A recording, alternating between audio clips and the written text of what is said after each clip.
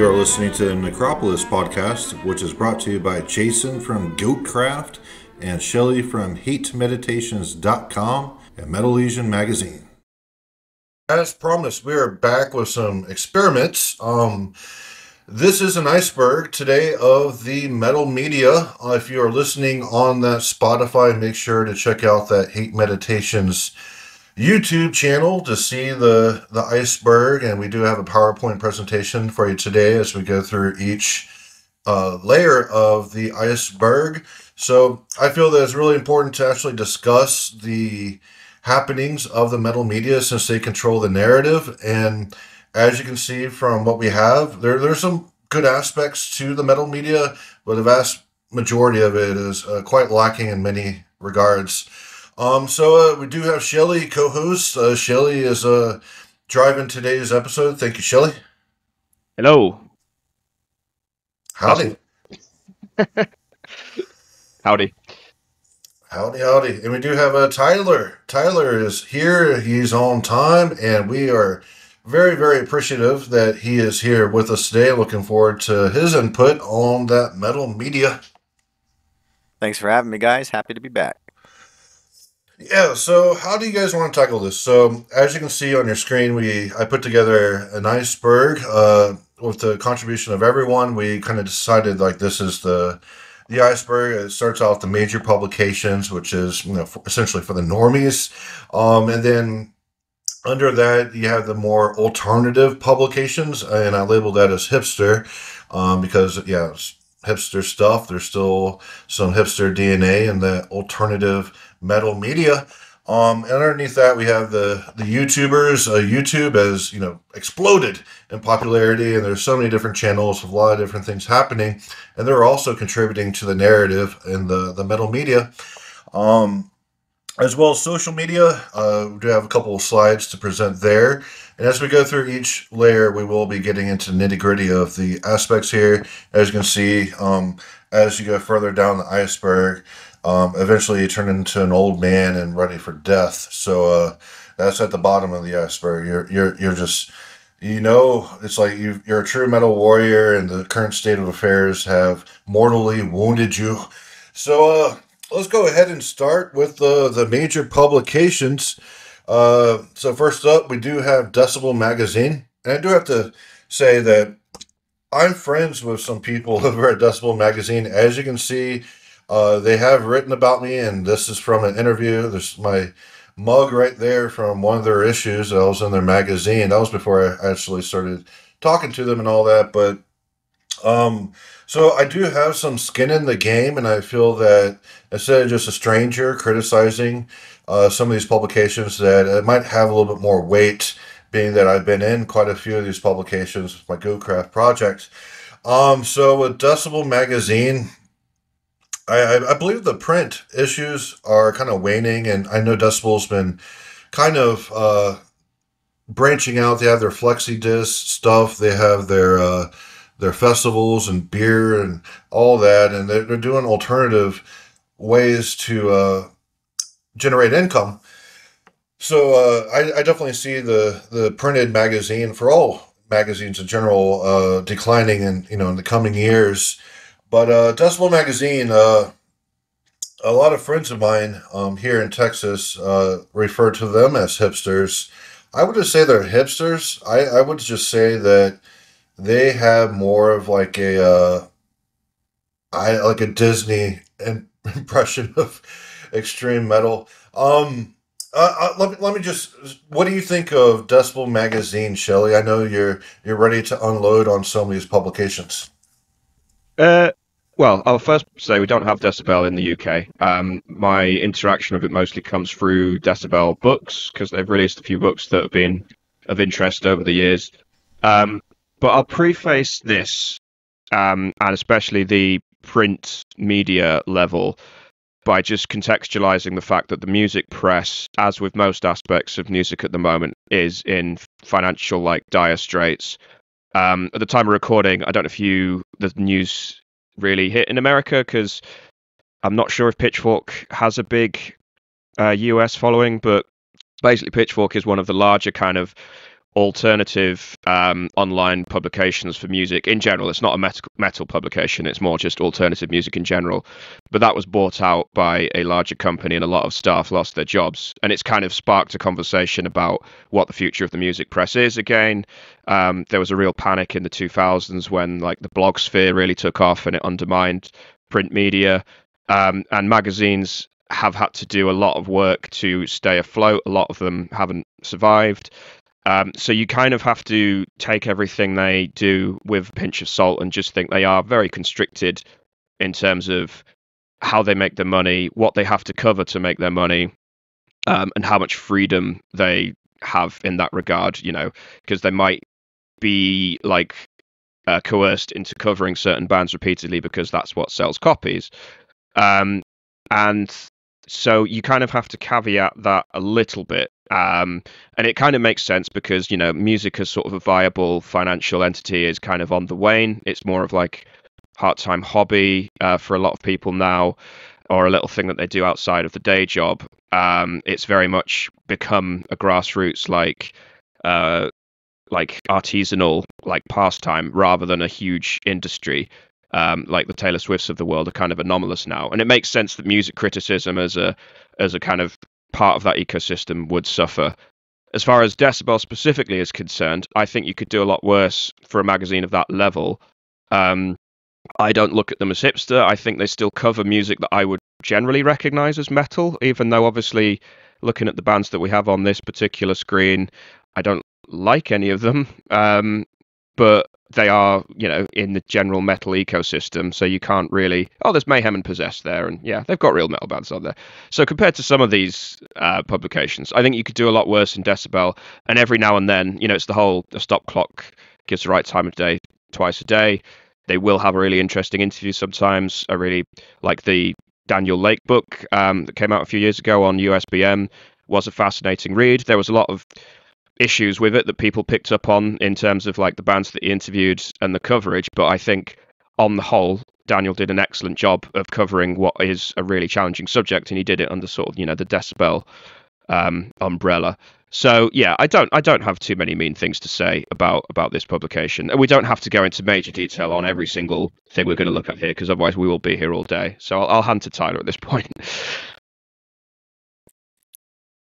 Well, thanks, Shelley. Yeah, you said just about anything I could possibly say about the state of the magazine in general. I will say that, like you, I'm more familiar with their books than I am with the actual magazine. They did pen Albert Madrian, I think is how you say his name, penned that Precious Metal Decibel Presents 25 Extreme Metal Masterpieces. That was a really enjoyable book. Albert did a really good editing job of presenting a lot of diverse perspectives, but not ones that kind of just were filler and weren't interesting to read. And I really enjoyed that work. However, upon reading some of the reviews at Decibel, I don't think it's a publication that I would recommend to a discerning metalhead. Like Shelley noted, you're going to have a lot of coverage of acts that are frankly garbage just for the sake of selling copies of the magazine.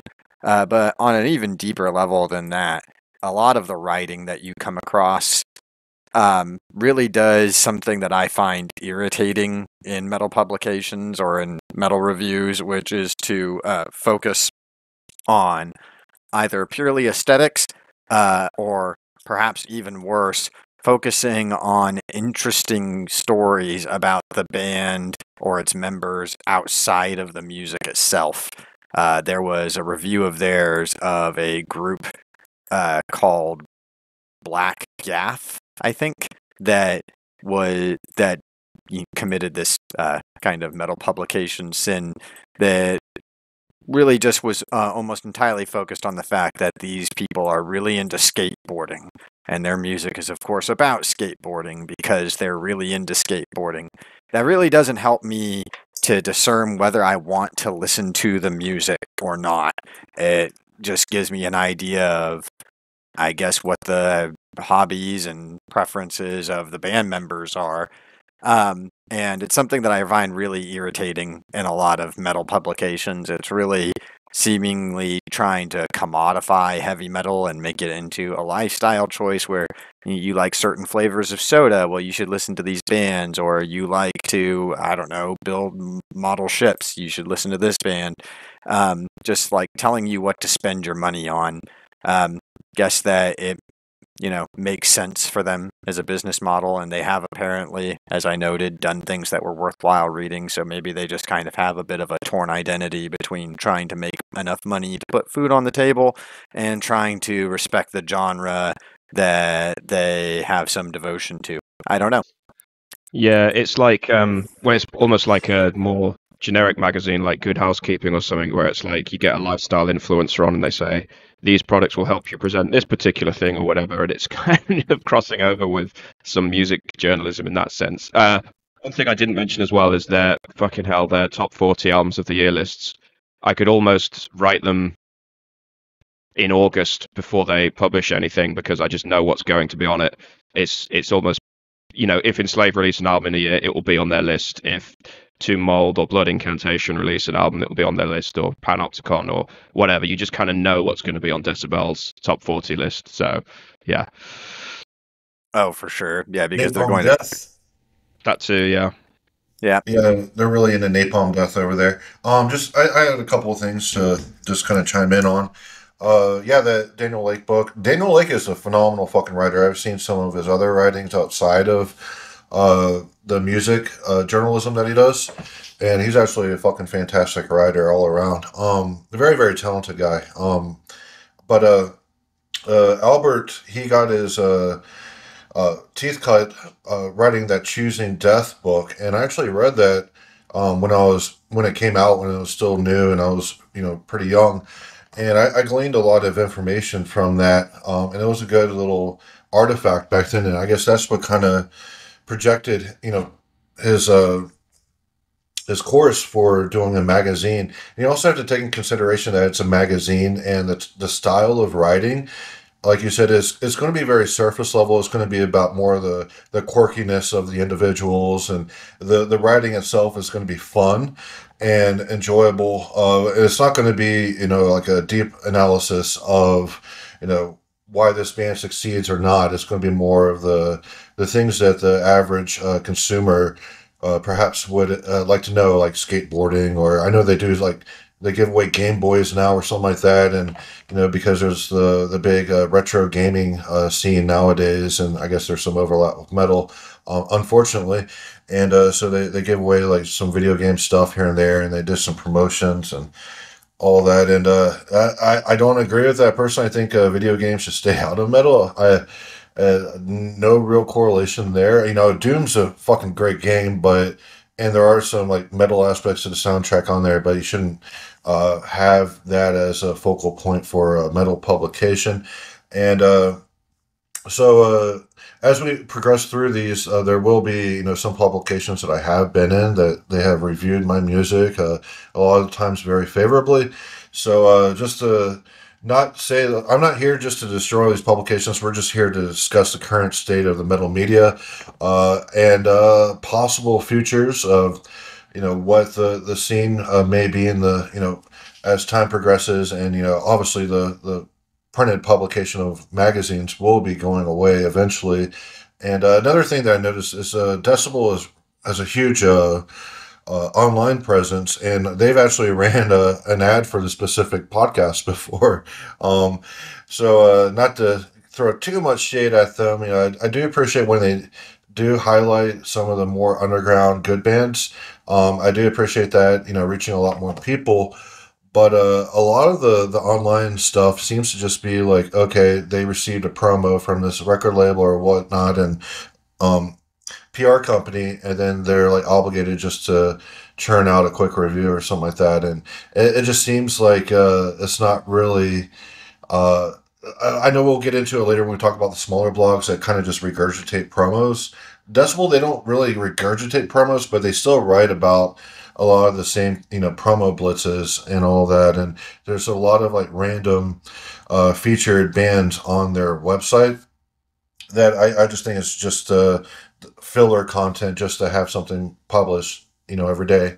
So go ahead, Tyler. I'm sorry for stepping on you. Oh, you're good. I've said about all that I needed to say. Other than that, thanks for bringing up the Choosing Death book because I always forget that Albert wrote that one as well, and I have read that one, and that was also a pretty phenomenal book. I've not read it, but it was hilarious when it came up on my Amazon recommendations. Amazon recommends Choosing Death. Thanks, Amazon. Okay. Fucking cosmos. Should we move on then?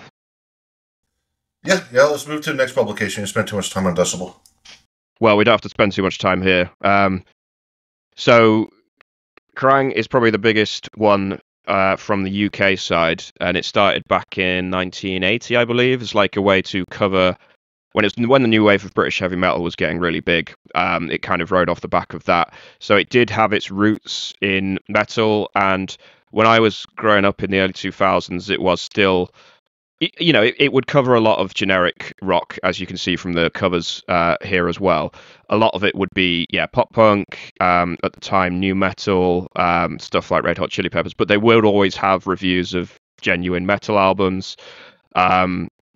And they'd have their sort of toe in that, and they were an incredibly big presence as far as like the rock zeitgeist, especially in the UK. And also a big part of that was Kerrang TV. In fact, one of my gateways was a CD that came with a copy of Kerrang that happened to have an Arch Enemy track on it. And again, this is when I was very young, didn't know much, was still listening to fucking System of a Down and stuff. But yeah, really dug the Arch Enemy album, and that kind of spiraled into, discovering At the Gates and then going down to Morbid Angel and Carcass and so on, and it was all downhill from there. So Kerrang do play a role in sort of my, the deep history of me getting into metal. But as you can see, obviously everybody knows the middle cover, the infamous black metal cover story they did back in the day, which kind of exploded the Norwegian Black Circle and caused a great rift when they basically sensationalized the entire scene, and it's kind of the start of everything that guys like Fenriz and Varg despise about what black metal became. And because Kerrang is kind of like the most generic mainstream of the rock magazines, they did not cover it with any sense of nuance or purpose or like willingness to understand what black metal was. They just wanted to sensationalize it and make it this huge kind of psychodrama, which it did end up being. But yeah, so that was just why I wanted to include them. I don't think there's any point in sort of unpacking the underlying thing, because they're just like Decibel, but much, much more superficial as far as like their coverage goes. Yeah, their historical importance, I think, is indisputable. But I went to go familiarize myself with their recent activity, and I said to you before the podcast started, Shelley, I pulled up their website and saw several stories covering Alkaline Trio and Taking Back Sunday, and I just thought, no. Well, that's what I mean. Most of it will be that, and then you have to go like, back in the day when it's print magazine, you'd go back to the back where all the reviews are, and you'd find, some random reviews of like a bigger death metal band. You'd see like, if, for instance, Morbid Angel had released a new album, they'd cover that sort of thing, but nothing more. Right. Was it Kerrang or maybe another publication like Metal Forces that was famous or perhaps infamous for covering groups like Hellhammer and Voivod and Bathory and absolutely roasting them in the reviews? It could have been. Like just despising their material, and then years later, of course, being like, oh, they're legendary, they're classic, after their importance was established. But when they first arrived on the scene, they just absolutely trashed them. It could have been Kerrang. Now you mention it as well, that the infamous black metal edition, it did have a little bit at the end of the article where it was like, here's some non-Norwegian bands you should check out, and one of them was Havohedge and Beherit. And I was like, that's quite cool that those bands landed up in Kerrang, because I know everyone within black metal knows about them, but they're pretty obscure. It's kind of cool that, Havohedge have a little footnote in the history of Kerrang, given that they cover, Green Day, believe it or not, Chemical Romance now. Right? Yeah, that is interesting because I would actually, believe it or not, expect a normie to perhaps have heard of even Burzum and Mayhem just because of the psychodrama that you mentioned earlier. But Havohe and Beharit, I would be much less like I would think it's much less likely that any kind of normal person would have ever heard those names before. Yeah. So the fact that they were in Kerrang is pretty surprising. Pretty Yeah, cool, like you absolutely. said. Yeah. Jason, any thoughts on Kerrang? I just know about that the Burzum black metal issue, and I don't think this magazine is in the U.S. When I was a kid, I primarily read Metal Maniacs. That's where first time I discovered Craig Zoller. I remember seeing his name in there. But the director of Bone Tomahawk and all that, phenomenal guy. Um, and I know with Decibel, I know we already passed that slide. There's some overlap with the Metal Maniacs guys, but they all know each other.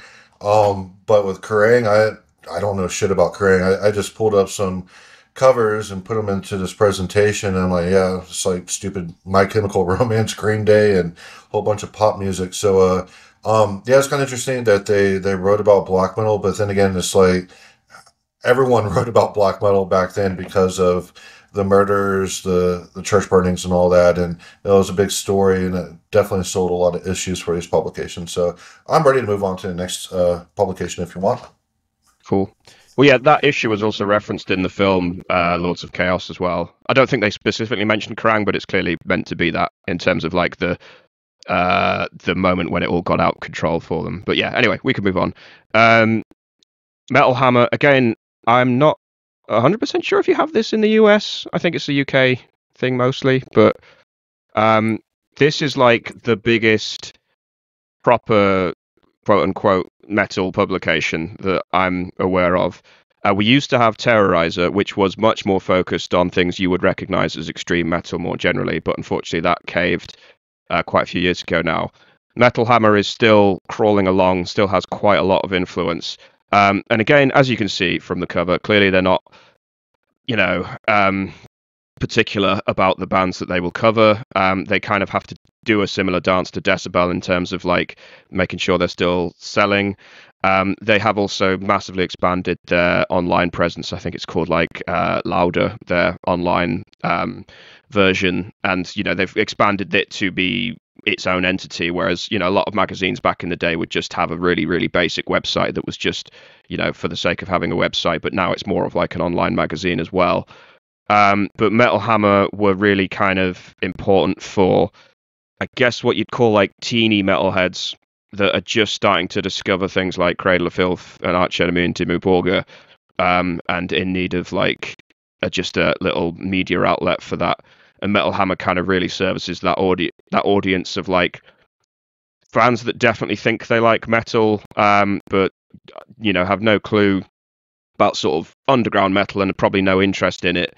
But it's still definitely something you would recognize as metal, unlike Kerrang, which is much more just like generic pop and rock stuff as well. So yeah, again, not too much to say about this. It's very superficial, it's very surface level, but expecting anything more intellectual from this is kind of a fool's errand in a lot of ways. I've read a lot of Metal Hammer when I was a teenager, I think. It's hard to remember all the different publications I read back then. Terrorizer was definitely one of them. I really liked Terrorizer. And I think I read some Decibel too. But even though I think that they're not like commonly available in the US, somehow or another I was able to read Terrorizer because I remember that one in particular. Yeah, Metal Hammer. I familiarized myself with them through their website, which is called Louder Sound. And they were largely covering material that I didn't care for on a personal level. I wondered how you're going to put that. Yeah. But on I guess a more technical level, so to speak, they were definitely not the worst of the example of this, but they definitely were another example, kind of like Decibel, that had a lot of focus on things like either aesthetics of the bands being discussed or aspects of their lives that were extra musical. Like the fact that this band was originally from Iran and fled Iran for fear of censorship or even possible imprisonment. It's one thing to mention that, not even just in passing, but, as part of a discussion in a review about an album. But for the entire review to focus on that aspect, it starts to seem almost like promotional material at that point. Or the fact that another band had a member, the main songwriter, who was diagnosed with acute myeloid, or however you say that, leukemia, and that was a huge part of his writing process, and I'm sure it was, but I still have no idea what that album sounds like. Um, so yeah, that was I get that that's a format that's directed towards a certain audience, as Jason said. And obviously these publications are not intended for people like us. But people like us are the ones on this podcast talking about it. So there's my perspective of Metal Hammer. It's the human interest side of it, isn't it? I call it court gossip, but yeah, it's like there's nothing wrong with being interested in celebrity. Well, there is something wrong with being interested in celebrities' lives, but it's a very pervasive thing. It's not unique to metal, but it is a shame that it takes away from like the actual analysis of the music.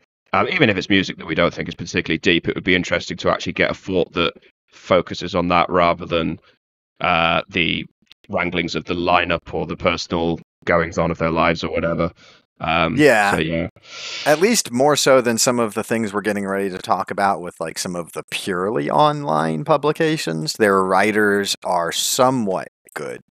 There's some ones I'll keep it to my close to the chest for now, but there's some ones coming up where some real doozies with writing quality.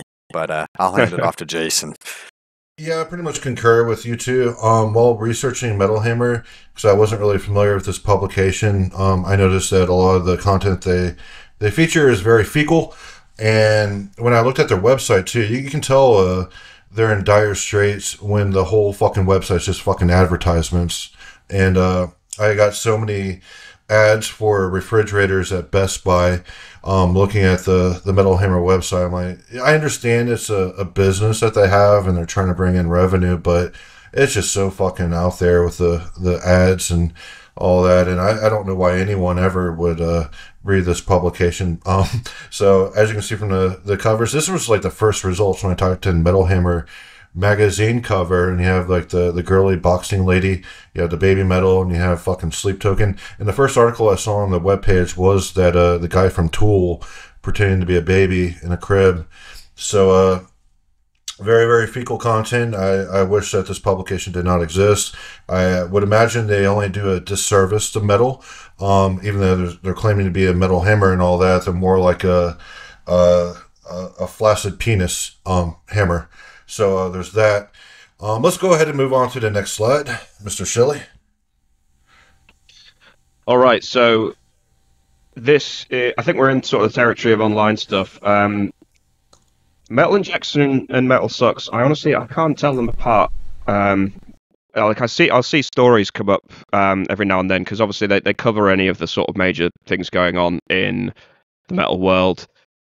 Beyond that, like, they are kind of the online equivalent to the print media in that they are, they're struggling as far as like the finances are concerned, which kind of does drive a lot of where their content goes. So it will be stuff that generates clicks, and it's obviously not a novel thing to say, but it's still true in that most of it is clickbait. Most of it is, as Jason's already alluded to on the Metal Hammer online side of it, it's stuffed with adverts. So you can't. Most articles are probably less than 500 words, and most of the space is taken up with pop-ups and flashing adverts and things like that. All of the headlines are stuff to get you to encourage to click on them, whether it's an artist that you are familiar with. I mean, you can see there, Zakk Wylde, AC/DC. They're not really covering anything that would be particularly novel, or there's this sensational story about the Elon Musk thing, And that's very, very typical of the kind of thing that I see on Metal Injection, and probably the reason why I can't tell it apart from Metal Sucks. No, I can definitely So tell it apart from Metal Sucks. So Metal Injection, and granted, I've been in this one too.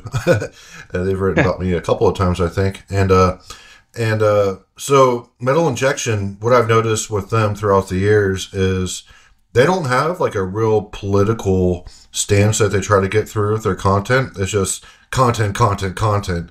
Whereas the Metal Sucks, for instance, has a political agenda, and it's more of like a gossip website. This is just like, random news of happenings in metal, which I understand there's a desire for that, and for a lot of people to understand, like, okay, this guy is, he just had a heart attack or whatnot, and I like his music, but as you can see, there's just a lot of random things like Elon Musk. It's like Elon Musk is fucking retarded. It's like in a metal publication, but sorry, Shelley, I'm not supposed to say that word. it's fine. It's descriptively accurate, but it's not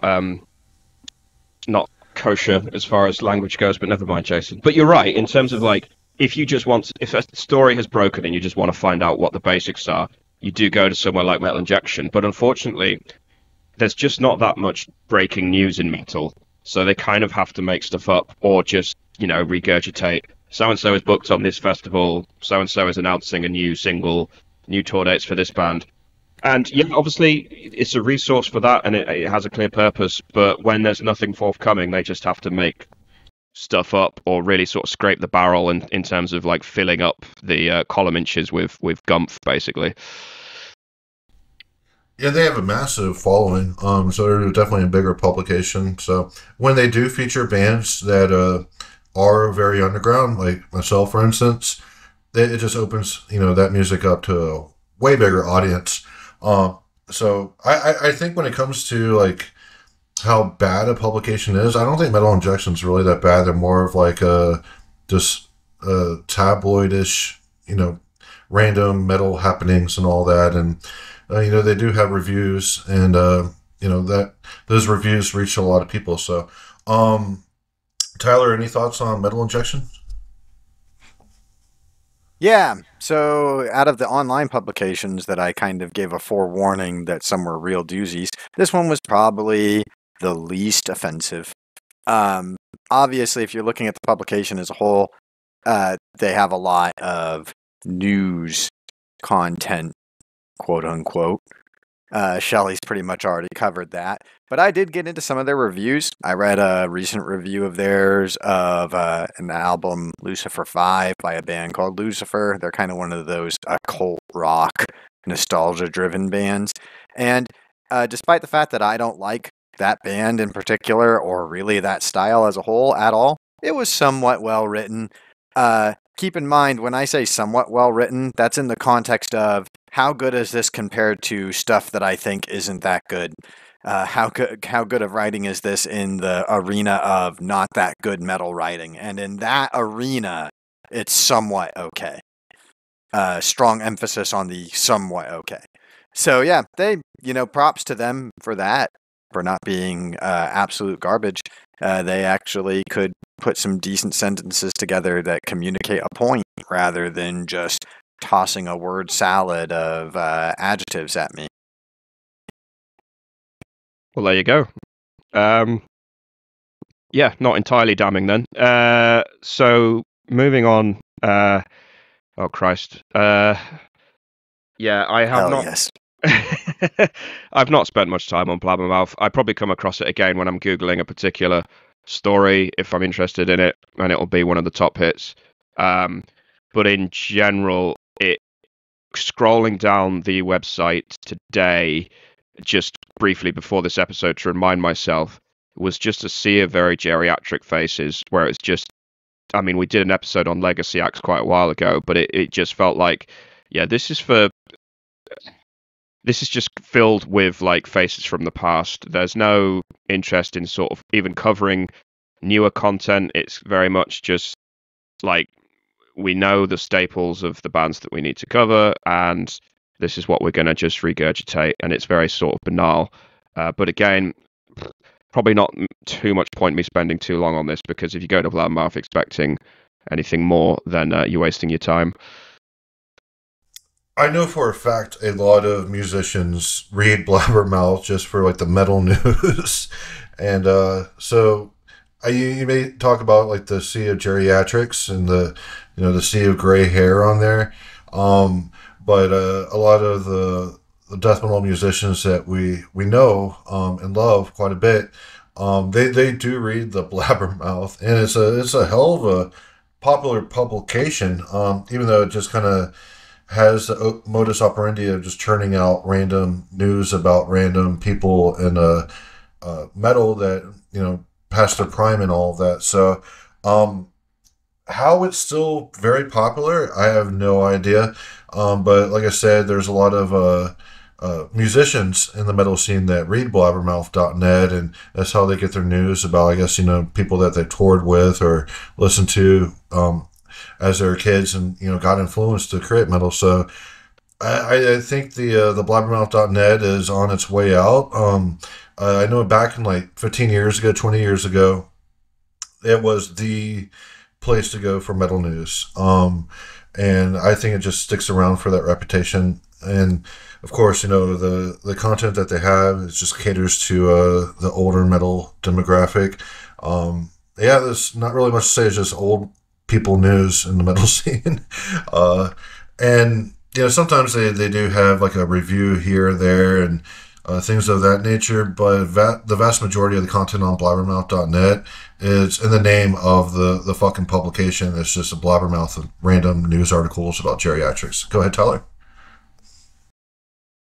Yeah, Jason, that was what really shocked me the most, was seeing how low, I suppose you could say, the website has come. I remember at one point, any kind of major happening in the metal scene was largely being covered by, and sometimes even being debated by, the involved parties on Blabbermouth.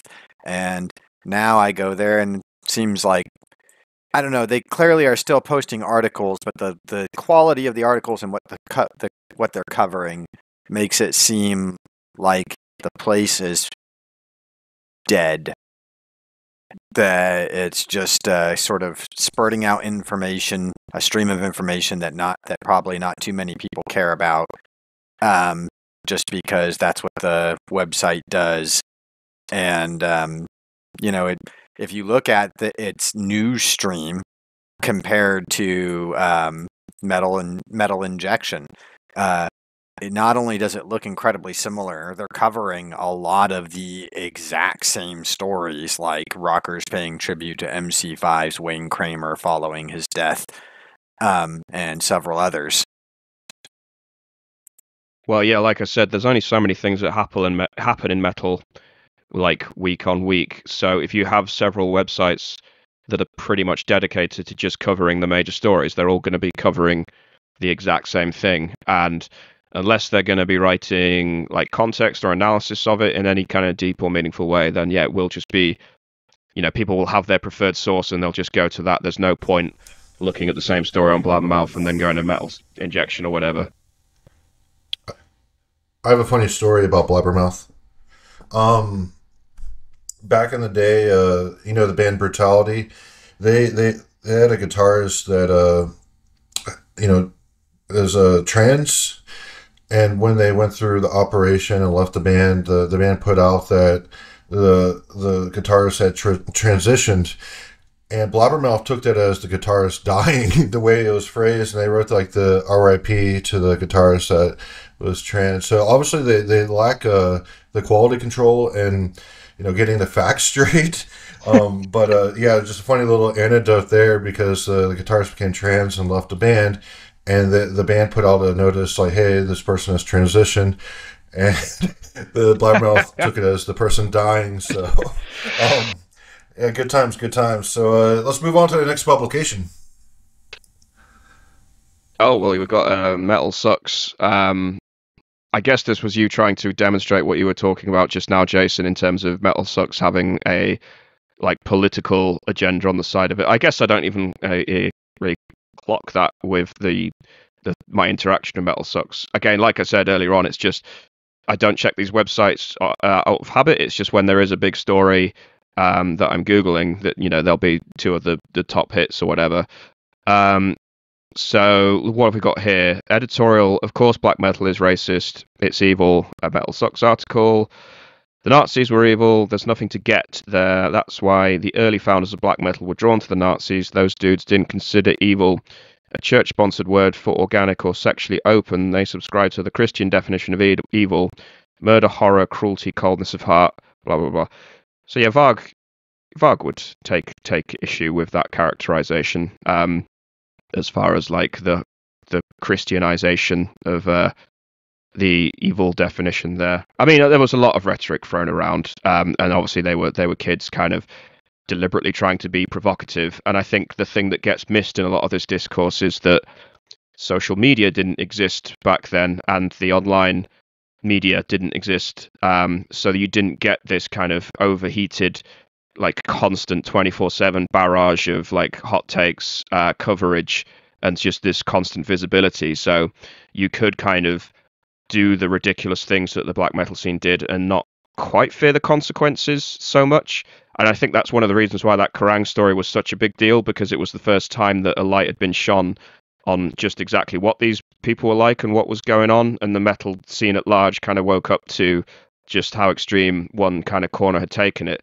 That couldn't happen now, because it would be all on social media within 24 hours and everyone would be racing to cancel it. And it is quite amusing to see, as I'm getting older, seeing new generations grow up and discover black metal and trying to re-cancel it, even though it wasn't really formally cancelled because it was before that kind of word became a thing. So it is amusing to see Metal Sucks try and kind of get in with that zeitgeist a little bit and try and sort of align themselves with quote-unquote cancelling black metal or whatever by writing this very, very, very surface-level analysis of what exactly the politics were of black metal at the time, if anything. I mean, they were largely incoherent, so it's kind of redundant doing this, but it's not really being covered in the most subtle way here. Yeah. So Metal Sucks is a gossip website. Go ahead, Tyler.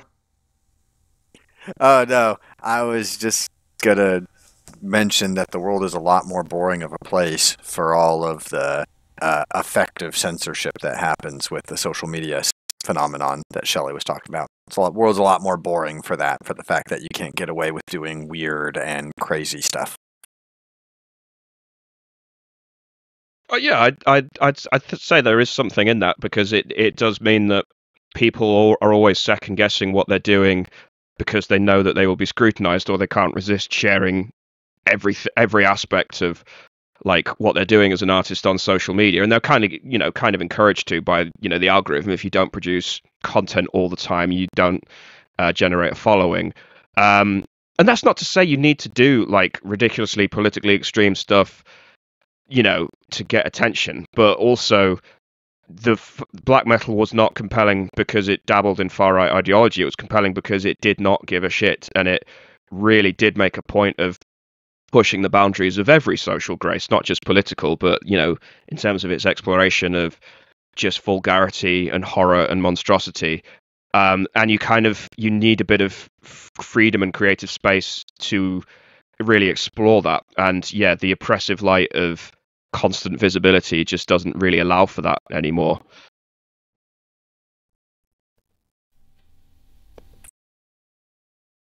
So yeah, anything else to add to Metal Sucks before we move on? Metal Sucks is fecal. I hope their business gets run into the ground, where all the gossip and trying to just generate controversy themselves by trying to cancel various people. I think I've heard from a lot of my friends too, is the Metal Sucks. It's right there in the title of the publication of it, not holding metal in a respectable place where you want to revere the good aspects of metal, and it's like right there in the title. It's Metal Sucks. Haha! Look how ironic we are. I didn't put them in the hipster tier because I don't think they're 100% hipster, but there is a spinoff that we'll get to later. But that's my 2 cents on that. Yeah.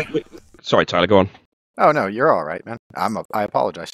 It may make you feel happy to know, Jason, that they have a lot less gossip stories on their website now, and I think that's not because they've decided to turn against that trend or whatever. I think it's just because they're not doing as well. They don't have as much material to write about. That stuff was all the rage. It had its 15 minutes of fame, and now people don't care. So, now they've kind of, it seems like from looking at their website now, they've shifted more in the direction of being yet another boring metal news stream. Yeah, you can only get so much mileage out of just being provocative for the sake of it. Like, no matter where you sit on like the political spectrum or whatever, if you're just writing stuff to piss a certain crowd off, then that has a shelf life as far as like generating a following goes. But Yeah, I'm so burnt out of all these publications having their specific political stance, and it's like I'm not even brave enough for politics anymore. It's like just leave the politics out. Let's just get to the meat and potatoes of the music. All right, let's move on to the next one. all right, well yeah, so I'll just carry on here. So yeah, we're moving down to hipster publications now. So, okay, you've used the word hipster, and I know exactly what you mean, but I guess even the word is a little bit loaded. But basically, this means stuff that is lower down in terms of having a following as the mainstream publications. So it's more like music focused, does make more of a show of actually focusing on the substance of releases and writing about the culture. But not all of these websites are necessarily dedicated to metal, but they do at least cover metal in large part. But I guess we call them hipster because they are also they're into the aesthetic of metal over the substance. I think that's the most non-controversial definition I can give of hipster, given the word has kind of lost meaning at this point. But yeah, I don't have much to say about these guys. I mean, in a lot of ways, following them on social media is very similar to the websites we've already discussed, in that they will just regurgitate court gossip, promos. Like I was scrolling down their Twitter feed the other week, and it was, again, Ozzy Osbourne has announced XYZ. Kiss are doing this. There's an action figure of Cliff Burton being released. And it was just, is this what the heady, like, publication does? Is this what they think like heady coverage of metal is? And I know that's just the Twitter feed or whatever, and there's more substantive reviews behind it. But it there's just a certain hubris about the way they cover music, where they make a show of being the intellectual heady version, but when it comes down to it, they have absolutely nothing of substance to say. And I really Invisible Oranges gets my back up far more than any of the Kerangs or the Metal Hammers are concerned, because at least I know where I stand with them. They're transparent with what they do and they're honest about it. They're just generic rock/metal, like large publications, and they will have a massive commercial aspect to it because that's who they are, and they're very transparent about it. Whereas Invisible Oranges is still trying to play the game of being a little bit underground and a little bit of the the upstart thing, but in reality they've got too big for their own good now, and they are just another Metal Sucks or whatever as far as like the quality of their content goes. Any agenda or thing they had to say has sort of been jettisoned at this point. So yeah, I can't really string a coherent sentence together about them at this point, so I'll hand this one off. Yeah, I read their deep dive into. Oh, note to self: stop starting sentences with "yeah." Anyway, I read their deep dive into black metal in Shelley. What's the cities? How do you say the city in the Netherlands? Is it Utrecht? Um, God. Oh, you pronunciation, not my strong suit.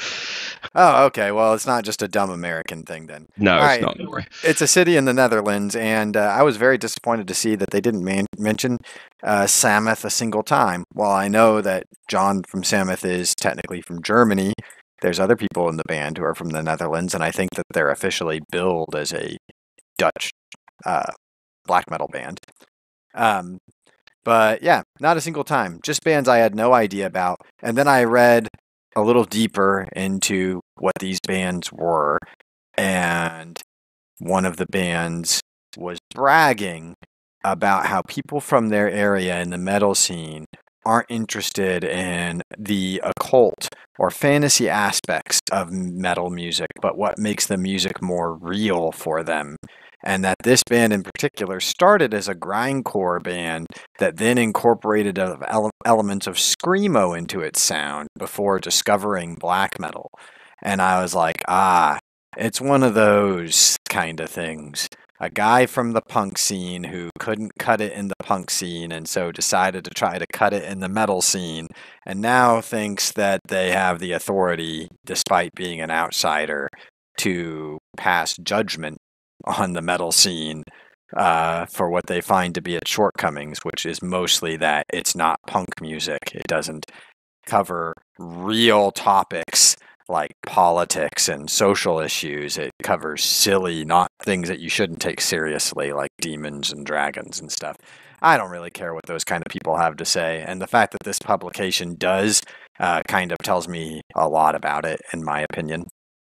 Yeah, there's that one foot in, one foot out attitude towards metal where it's like, and I think that's a big part of what we would broadly call the hipster approach, in that they lift elements that they like from different forms of music, which there's nothing wrong with doing that in and of itself, but it becomes a way for them to pass judgment on the limitations of those forms of music when actually they haven't really engaged with the substance and the essence in any way. And what they're actually doing is just trying to express their own individualized either self-help or their identity or what they want their identity to be. They're kind of using it as a little toy box, and then they think they get to cast judgment on, oh well, singing about Satan is silly or whatever. It's like, well, you haven't really engaged with the topic. You've just lifted elements that you like and applied them to something completely different. And I think that's why black metal, more than any other metal subgenre, is susceptible to that, because it has such a strong aesthetic element to it, as far as like the guitar tone, the atmospheric qualities to it as well, which is kind of why, until Blood Incantation formed, death metal was largely unaffected by that, because it is much more of a like ontological form of music, in that it's all about the riffs and their construction and how the riffs comprise a narrative and so on, which the hipster is much less interested in, because that requires a lot more thought and engagement with the subject matter. And Invisible Oranges are basically, I sort of see them as the mouthpiece for that mindset within the metal community, which I think is why I do hold them in such low regard. Anyway, Jason, I know that you want to chime in on these guys.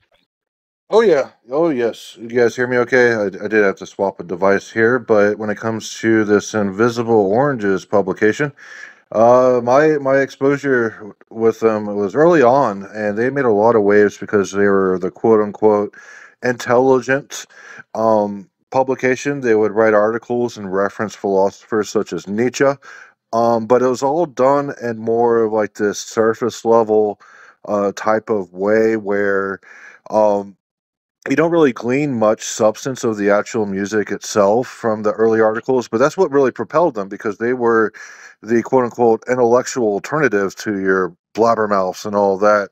But the guy that started that, I sold it to Brooklyn Vegan, and now John Rosenthal runs it, and it's turned into this ad fest. So we're talking about, a publication is dead when there's fucking 1,000 ads on a metal review.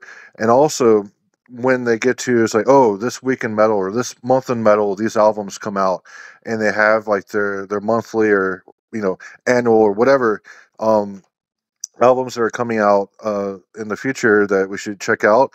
Just compiling that information just to generate clicks. It's on its way out, and I definitely see that with the leadership that they're under now, the website has substantially waned in quality.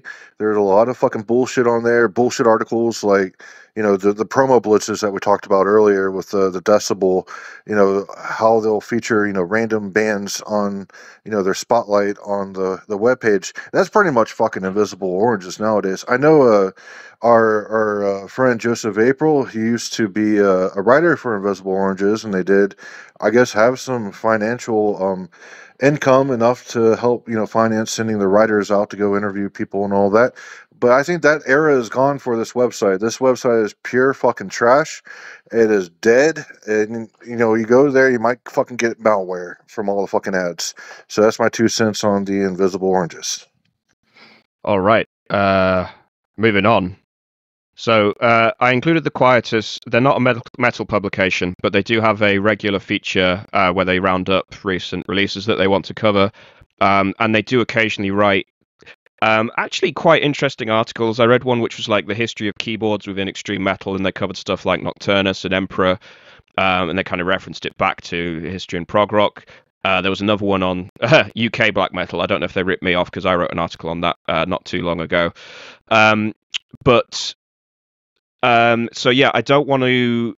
They come from a very similar place to Invisible Oranges, although much less cynical. It is still a genuine site where you'll see real music journalism and you will see real writing on music.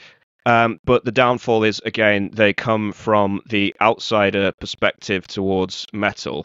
They do have the benefit of access, quote unquote, in that they will have real journalists that have time and resources to go and interview relevant people that they might be covering.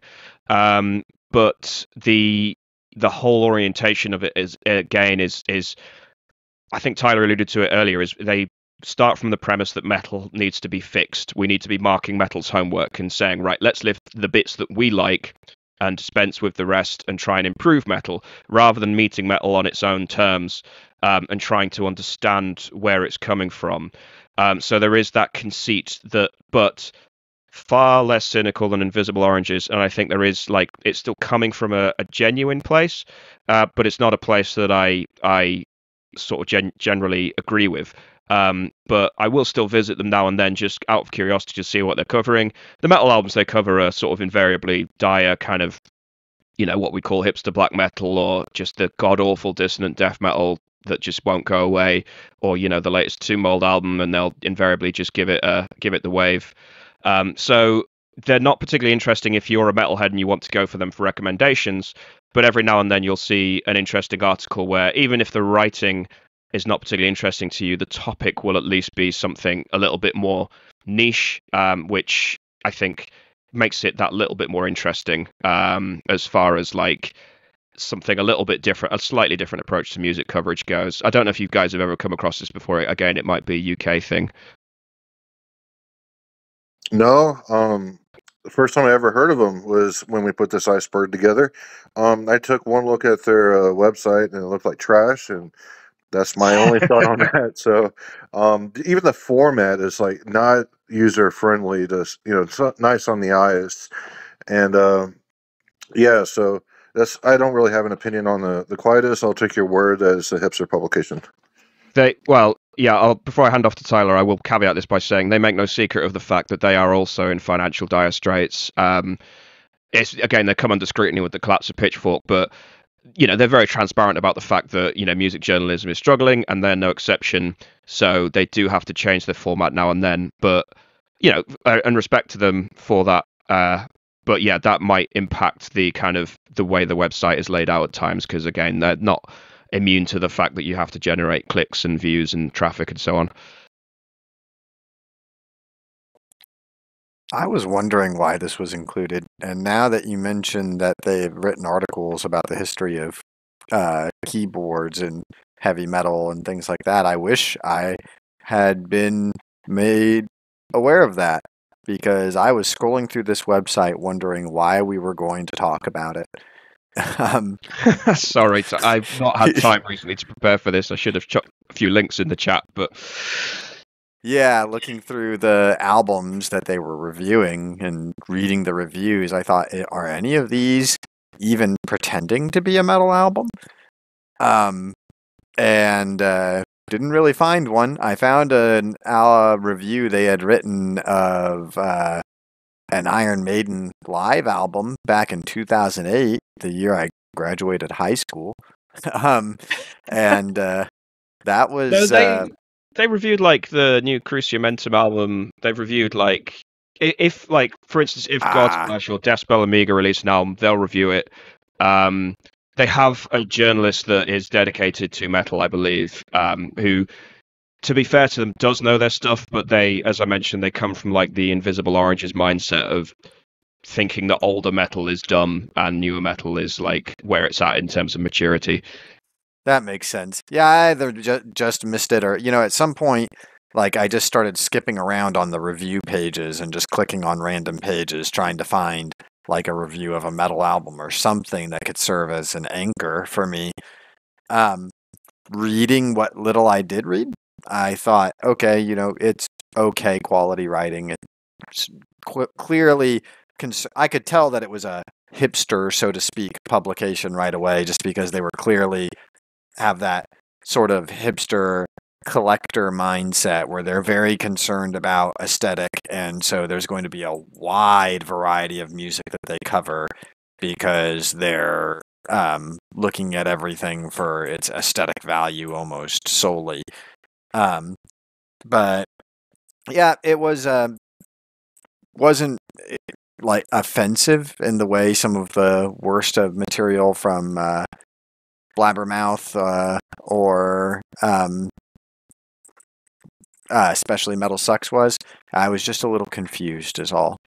Yeah, no, that's my fault. I dropped the ball in terms of like getting ready, but I'll send you the link to that article afterwards. It was a few years ago that I read it, but I remember it being quite interesting, if nothing else from like a factual kind of perspective. But anyway, yeah. Let's move on. So, Toilet of Hell, I've only really come across these guys through their podcast, where I don't know, I don't have anything terrible to say about them, but they do have quite a cutesy approach where everything, again, I can see why they're on the hipster tier here, in that everything seems to be irony driven in a lot of ways, and that they will cover serious metal, but everything has to be done with 2 steps removed from the content that they're covering. But yeah, I don't know if you guys have something more substantive to say about them. Yes, I do. So Toilet of Hell, this is an offshoot of Metal Sucks, and these are the intellectuals, quote unquote, that were fed up with all the bullshit articles from Metal Sucks, and they decided to go their own way. There were commenters there on the articles on Metal Sucks, and they decided, well, we can do a better job. We're smarter and and blah blah blah than Metal Sucks. So they started Toilet of Hell, and I came into contact with them because they had reviewed the Goatcraft, one of the toilet bowl things where they do their roundup and reveal a lot of different things, kind of like what you're doing nowadays when you review like 8 bands at a time, and so that was my initial exposure. I also know that they've had spats with other people in the metal scene. They were trying to cancel Gary Holt for a while, and they, a lot of character assassination articles that they have published on there about Gary Holt, because Gary Holt is obviously a red-blooded American, and they didn't take too kindly to that, and so they tried to do a character assassination on him. And as I looked at the website, before this podcast, and it seems like they've kind of just backed away from that nowadays. But at one point in time, they were kind of going the Metal Sucks approach by trying to do cancel culture and all that. So that's my 2 cents on Toilet of Hell. Unsure if you've encountered them, Tyler. A little bit. I wasn't aware of their connection of sorts to Metal Sucks, but I have heard the name before, but never really read them because it just came across to me just looking at the logo, which probably is a superficial judgment on my part that it was going to be just another generic metal online publication. Reading the review, I don't feel like that assessment was necessarily off the mark. But not saying that they were bad in any way, like there was anything about it that irritated me or felt like it was factually incorrect, or spreading misinformation or anything like that, like I guess their somewhat parent site is known for. But, it was just, and I get why they do this, or, even maybe they just have different tastes. It was just reviews of metal just because they like metal and not really particularly having a filter for quality there. The review was okay, probably one of the lower end ones out of the ones we read. They had sentences like verses and oath instead dabbles more in dark, dank dungeons underneath mighty castles. What the hell does that mean? But yeah, that's about my assessment of Toilet of Hell. Alrighty, I'm gonna stop. They are a smaller publication. They're not on par with the Invisible Oranges and all that. It's an offshoot of Metal Sucks. It's the more brainy side of that, which is why it's in the hipster tier. Yeah, that probably explains why I get the cutesy vibe from them as well. So yeah, moving on. We are now on YouTubers. So I guess we're including this because YouTube reviewers are becoming, 10 years ago they were becoming, but they are now a massive part of like metal coverage, and a lot of people that don't necessarily want to, prefer to get their music recommendations from a audio visual source rather than reading. It has a huge kind of part in the ecosystem now. So we should probably discuss it. And I'm aware that you're probably listening to this on YouTube as well. So I think that's called lampshading when we kind of reference what we're actually doing. So these are like these are the reaction videos. So this isn't really journalism. I guess this is the very essence of what you'd call content, in that you get people that just react to a famous song, and it creates clicks because basically people want to relive the experience of listening to something for the first time, because you're never going to recapture that magic, but maybe watching someone else react to it is kind of going to create simulation of that. It's like saying to your mate, check out this song I've heard, and then watching their reaction to see if you kind of gauge them like absorbing it for the first time. But there are different levels to the reaction video, in that some of them are, like you see there, the vocal coach. There's a lot of ones around drummers as well, where it's like jazz drummer will react to the guy from Meshuggah or whatever. And I can see the appeal of that, because you think, well, it's going to be an expert opinion. They'll be talking about technique. They'll be talking about their expert opinion on, the techniques that they're using, how difficult that is, what the crossover is with other genres or whatever. So there is like a place for that. That's the surface level reading. The underlying reason is people just want validation that their taste is is professionally certified. People want to know, well, of course Meshuggah are good because this highly qualified jazz drummer said the drummer's really good, or of course, like, James Hetfield is a talented singer, or that dude from Disturbed is a talented singer because the vocal coach said so. And as far as the content creator is concerned, the content generates itself. Just pick the most popular songs or infamous performances from some really popular metal bands, play it, react to it with your like knowledge, and you do a little bit of acting there as well, kind of feigning the emotional kind of response to it. And then watch the views come in. It's very, very low hanging fruit as far as like analysis goes. And it's kind of the what's the word? It's like a feedback loop of nostalgia for me in a lot of ways, in that we've had real nostalgia as far as like retro genres are concerned, but now we're trying to recreate the feeling of discovering this music for the first time by living through these people's reactions. And there's actually videos that will coach someone that wants to start a reaction channel. They will say, like, you need to present this sort of personality. Remember, facial expressions are important, and remember to pause it every now and then to, keep pausing it to discuss your like feelings and so on, and blah blah blah. And it is literally like that is from the very worst nightmare of like the well of like this content nightmare that we live in terms of like the fact that people are being coached to create this stuff, and then we watch it as if it's like a genuine reaction to a Slayer song or a Metallica song or whatever. So yeah, very, very cynical kind of level of YouTubing, but it has an absolutely massive ecosystem as far as views. I mean, you can see there 6.5 billion views, 1.6 billion views. This is big stuff as far as like the ecosystem of YouTube metal is concerned. It sucks and it's formulaic. If any of you people who make these videos are watching this, stop doing it. You are heat death. You are entropy. Give it up. All right, Jason, you can have the floor.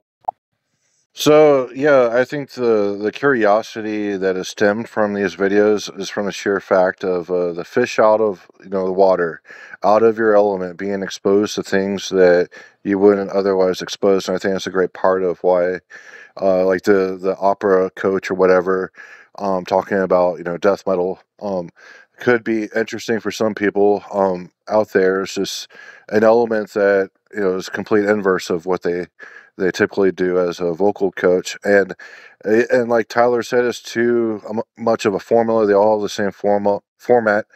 And yeah, it's just shitty fucking content that is just there to uh, cause brain death. Let's move on to the next slide because I think we have some other cows to slaughter. Yeah. Sorry, I know you want to move on. The last thing I will say is it also has a very short shelf life as far as like diminishing returns go, because if you're a jazz drummer reacting to, I don't know, the 10th tech deaf drummer that you've been recommended, there's only so many times you could feign surprise before it's like, well, you've been doing this channel for 2 years now. You must have heard most of the big names in that genre, so it's hardly going to be a surprise to you anymore. So you can't do the reacting to a genre for the first time ad infinitum, because it's just going to have a shelf life. So yeah, moving on. Yeah, we're really getting into the meat of the this, like I should say, this is like the independent level. So these are not these people that are not like, their job isn't to be a music journalist and so on. They're not in the print media. These are much lower down as far as like their pull is concerned. So these are independent creators, but they're also sort of engaging in the worst aspects of consumerism within metal, in that they seem to be genuine people. Like, they love metal from a very like pure place, and it's either naivety or they're just incredibly good actors that makes them play into the commodification of metal. And the Metalhead box is like, there's nothing different between the Metalhead box and just 30, 40 years ago buying merch, buying records, buying patches or whatever. It's the same thing, but it's like the distillation of that, in that you're not going to a gig, enjoying the music and buying a t-shirt afterwards to support the band or as a souvenir or whatever.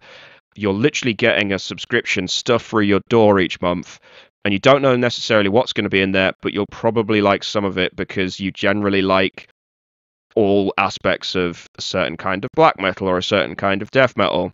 And it really is just the merchandising of metal made at its most naked and raw state. And I just hate the cynicism of it, but I hate the fact that these people are kind of almost prostituting themselves to get a YouTube channel going by doing these stupid unboxing videos. And I don't know if they're aware of the cynicism that they're engaging in and recreating or not.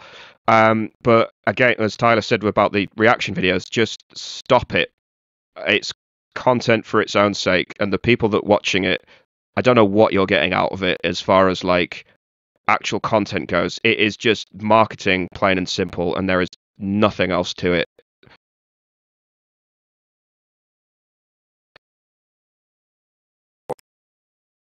Yeah, stop it too. This is awful. And you would think that content being made by individuals, that there would be a potential for it to be cool. You would get opinions from people who can't give opinions on major media outlets because the major media outlets don't think those would be profitable opinions to share. Not just for controversy reasons, but because, that's not something that everybody wants to hear. That's not something that everybody would be interested in and won't get us the widest number of viewership. But you get this instead. I don't know what it is.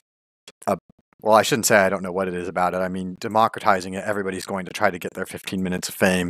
You're going to get the medium be oversaturated.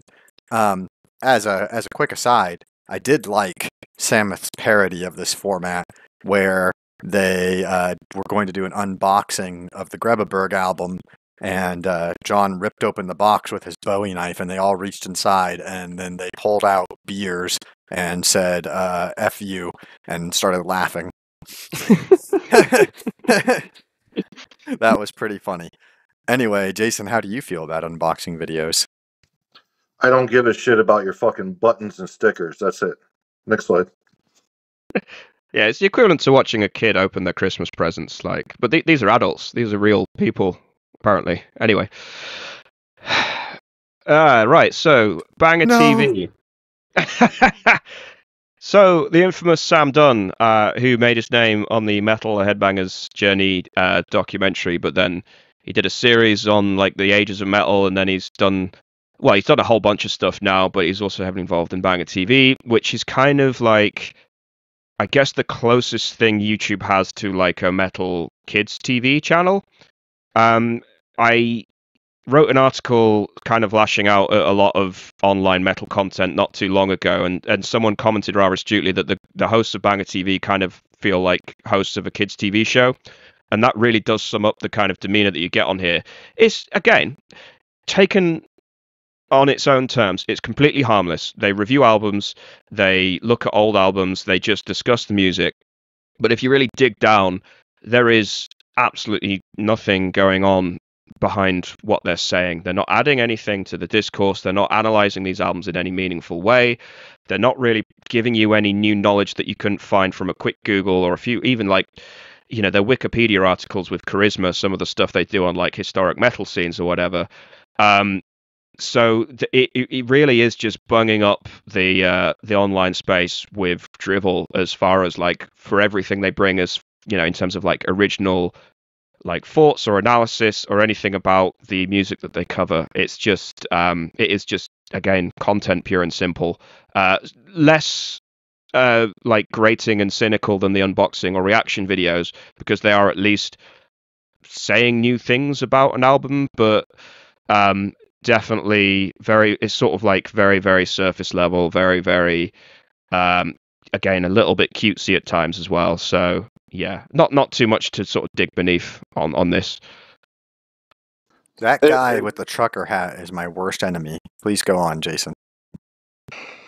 No, it really seems like a video game TV show where it's all surface level, and it's like, oh, good graphics. It's like, oh yeah, good riffs, and shit like that, where it's like, okay, you're not really saying anything about the album other than some general descriptions. And they also kind of go for what we talked about in some of the major publications, where they kind of focus on like the personalities, behind the music, here and there, and I yeah, everything they do kind of irks me the wrong way. It feels very inauthentic. I know the guy in the trucker hat is welcoming us to doom metal from that image, and uh, I don't want to learn about doom from that guy. I'm sorry. Go ahead, Tyler. Yeah, you know what really sucks about Banger TV is that Sam Dunn is the least annoying personality on the entire YouTube And he's channel. annoying as fuck as well. Exactly. His Metal Headbangers Journey was the most superficial overview on heavy metal that you could possibly get. It was a boring documentary, and to have him be your best presenter on that channel is really an insult to the channel. That guy in the trucker hat, back when the old school death metal trend was running strong, what was that, about within the past 2 to 4 years? I mean, I know it's still kind of going, but it's not at its height anymore. He was covering just about every awful album of that trend that was coming out. And I would peruse YouTube a lot to listen to these albums to try to find material to write reviews on. And I would always see him and listen to him give the most awful opinions ever about these albums, thinking that they're all good. And I would think to myself, almost every time, do you remember this album like a month from now at all? You've covered probably hundreds. I doubt that you're listening to all of these regularly, and yet you seem to think that they're all the greatest thing that was ever released. And yeah, I developed a real distaste for him. But overall, just a very superficial take on metal. Probably one of the ones that bothers me the most out of all of the ones we've covered so far. Metal sucks. Yeah, they have the whole gossip aspect as well as like the kind of toxic political perspective. But these guys in particular, when friends of mine try to talk about metal being infiltrated by politics and that ruining metal, I always remind them that's a more recent thing. Metal really died, if you want to put it that way, a long time ago because of this kind of view of metal that really normalized it, commercialized it, and made it very superficial, a very superficial look at aesthetics. Yeah, it's the fake positivity to it as well. Every album has to be awesome because we're all a happy community that love each other, and it's like, yeah, fine. I'm not saying be mean for the sake of it. Don't, yeah, obviously not that. But if you think an album is shit, say it and say why and give some analysis on it. Not every single old school death metal album released in the month of January 2018 or whatever can be the best, dirtiest, most rottenest, slimiest thing you've heard. No one is that brain dead. Like, for God's sake, have an opinion of your own.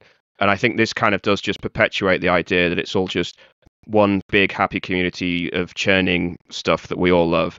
And like that review in the bottom left, the Sam Dunn review of the Morbid Visions re-recordings. To your point earlier, Tyler, in terms of the fact that they never really get to the substance, the review is only 10 minutes long. I had to click to 5 minutes in for him to actually start talking about the music itself, because before that he was just giving like the history of Sepultura, the context of the re-recording, quite a long time talking about like the production aspects. And I was like, no, like, how does it service the music? How does it, are you going to say anything substantive about this? But the whole review was just basically describing the ephemera around the thing itself. And that kind of just sums up the approach that these guys take. So yeah, it really does it just dumbs down metal and makes it a almost anti-intellectual pursuit in a lot of ways. But yeah, moving on. What even is this? It's just tier listing, because we can't really lash out, Jason. People in glass houses. No. This man should make you a little ashamed of your country, Shelley. Okay, let me preface it, okay? I came across this guy's video, and I tried watching some today, and I couldn't stomach it. But like 6 months ago, I was just cruising around. I fucking perusing around, and I found this fucking channel, and he's one of those, and that's why he has to be included as Bradley Hall guy, because he has a massive following on YouTube and all that. But he comes from the perspective of not hacking as a musician in the real world. Therefore, he's a YouTuber musician criticizing other musicians, and he might have some tips and tricks for guitarists out there. That's his whole stick. And he also offers guitar lessons online. But his whole personality is, it's like metal's fun, metal's fun, metal's fun, blah blah blah blah blah. And he doesn't. I don't get any like seriousness, no gravitas, other than just like, yes, I've learned all these guitar techniques. And he has a fucking video of himself in corpse paint playing in like a SpongeBob SquarePants guitar, and just to be really ironic, and he had like a smiley face on his forehead rather than an inverted cross. And it's all just fun. It's like Teletubbies. It's like Teletubbies. This what it is like. There's no fucking substance to it. I've come across him on like Instagram Shorts and stuff where it's just little skits, and some of them I found like, I didn't laugh out loud, but I was like, that's mildly amusing. But I've not watched his YouTube channel. But what you're describing is what I would call lol random humor, where it's like just doing really kind of, well, yeah, random stuff for the lols, basically. I'm not going to I'm going to take your word for it on like the substance of his YouTube channel, but that kind of sounds like what you're describing. My problem like, with if we play black metal on a SpongeBob guitar, lol, random, like right. Yeah, my problem with the I don't take myself seriously approach is that it feels like a form of signaling to me. You're almost trying to assert your superiority to people who do take themselves seriously, by loudly announcing to others that you don't. You know, it's almost like that Uriah Heep character from that one book that I don't remember. You know, he's so humble, um, is how it always feels to me. And this guy is guilty of that uh, in all accounts, and also he's awful. Watching him is extremely painful. And he definitely, if you look to where his actual heart lies as far as what his tastes are through all of the veils of humor and irony, he definitely is from that shredder guitar camp. That's what he prefers. And his 5 most effing underrated bands, they're all like bands that feature a lot of technical, I suppose you could call it, shred guitar, you know, um, which is, I guess, somewhat ironically, um, a kind of music that's all about taking yourself seriously, taking your playing seriously, but that's also a frequent criticism of it, which may be why he's adopted this kind of humorous approach. You know, oh yeah, I love playing technical shred guitar and I love that kind of music, but don't worry, I don't take myself too seriously. I don't think myself superior because I like to play really fast shred guitar. I think myself superior because I don't take myself as seriously as you guys do. Yeah, and I'm not going to speak for the guy, but there is a British element to that in that we do really love self-deprecating humor in a lot of ways, and it is a self-defense mechanism in that it means that we don't allow our real personality to come through, so people can debase us for stuff that we're not really attached to. And that really does come across in online content as like there's nothing to attack here because we don't really know what this guy's like if everything he puts forward is humorous content. And in a lot of ways that I do the same thing. I don't take myself too seriously, but I'm always very clear that I take the ideas and the concepts and the music that I'm engaging with seriously. And if you want to have a serious disagreement about it, then we can.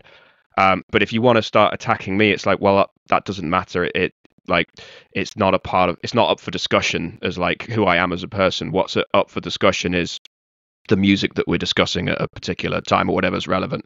Whereas for this, yeah, I've come across this guy a lot just out and about in the scene where there's nothing wrong with having fun with the music. Absolutely.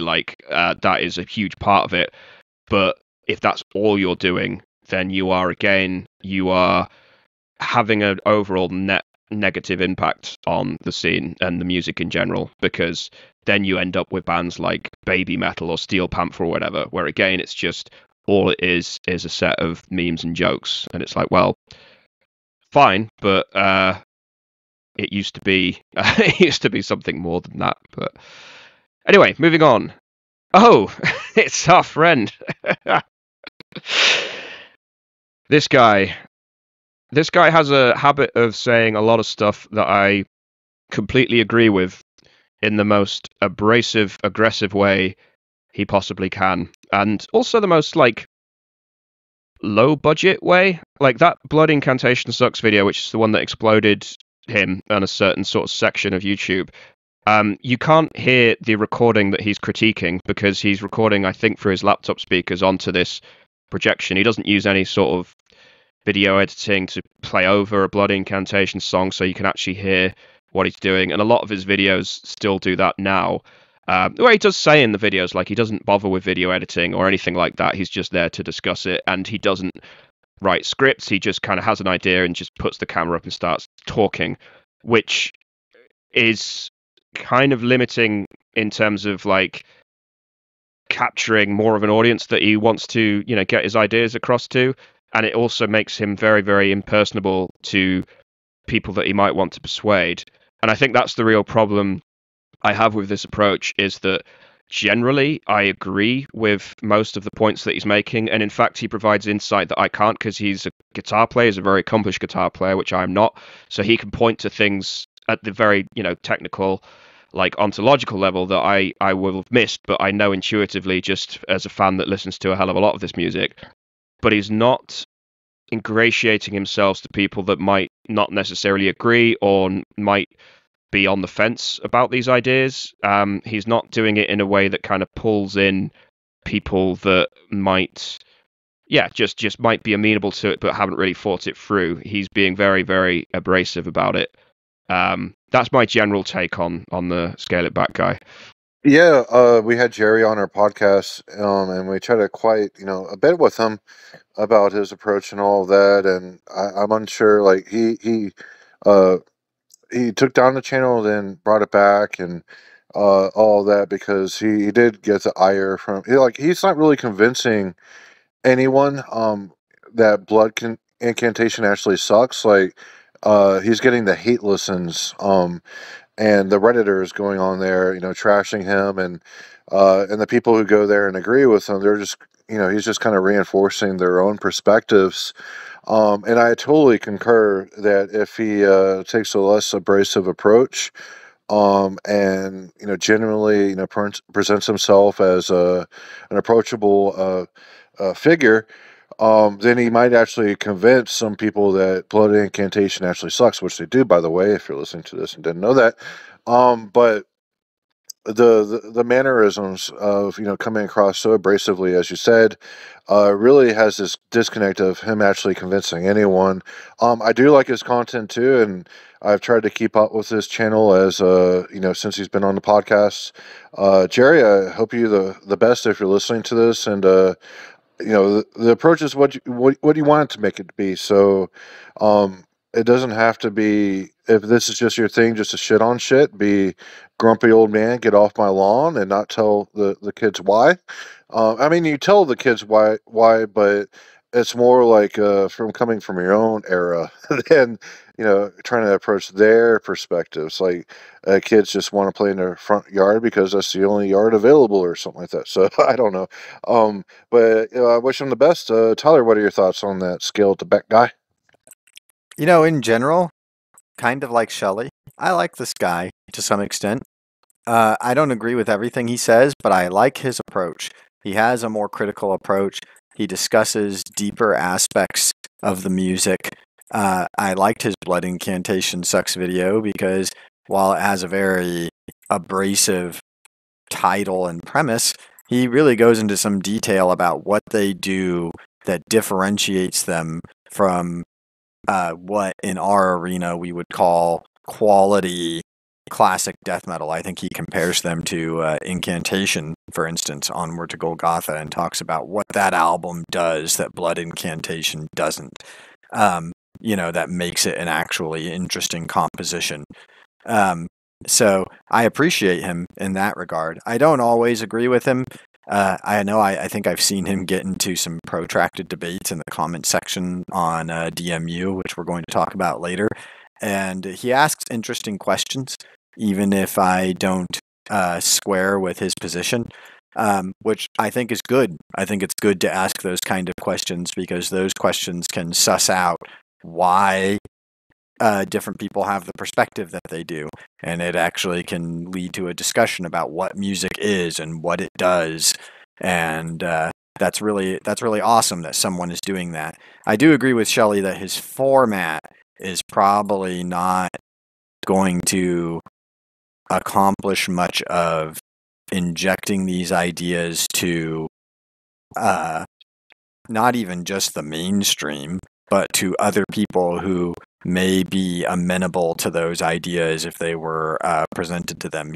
He's not going to find those people, and those people aren't really going to find him.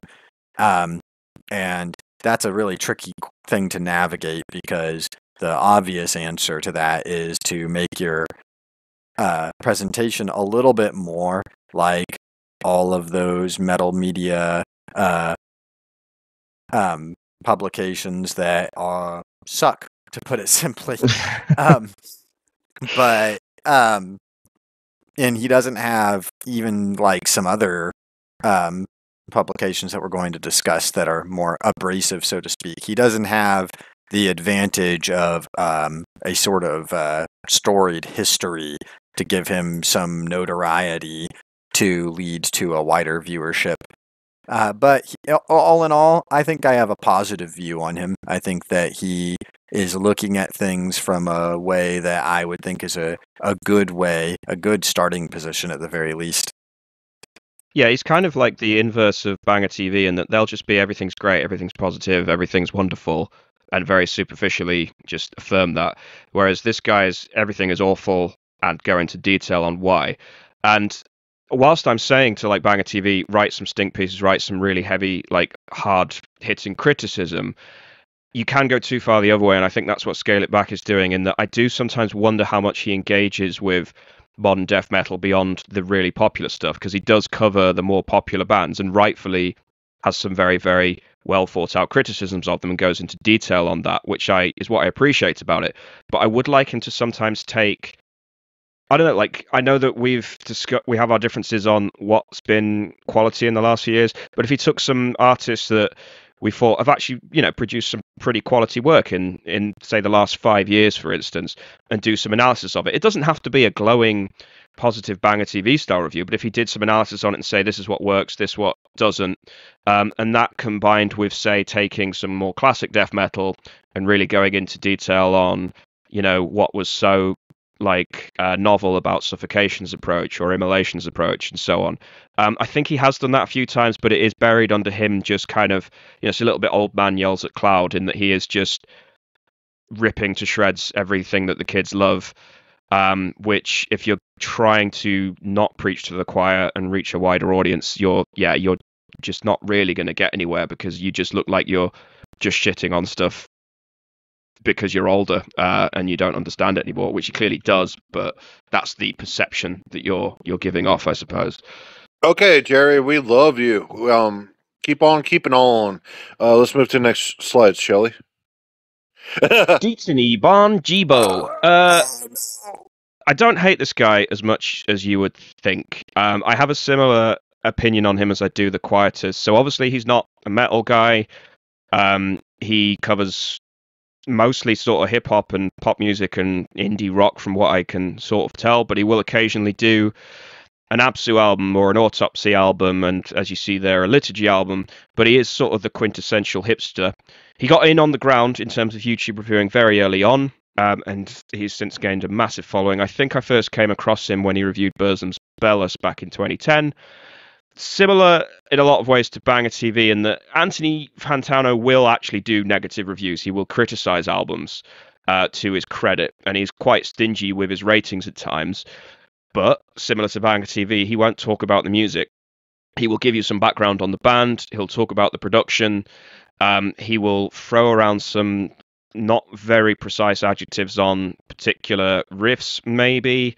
But you can, as Tyler has mentioned a few times with the previous publications, you can go away from one of his reviews and just not have any idea what an album sounds like.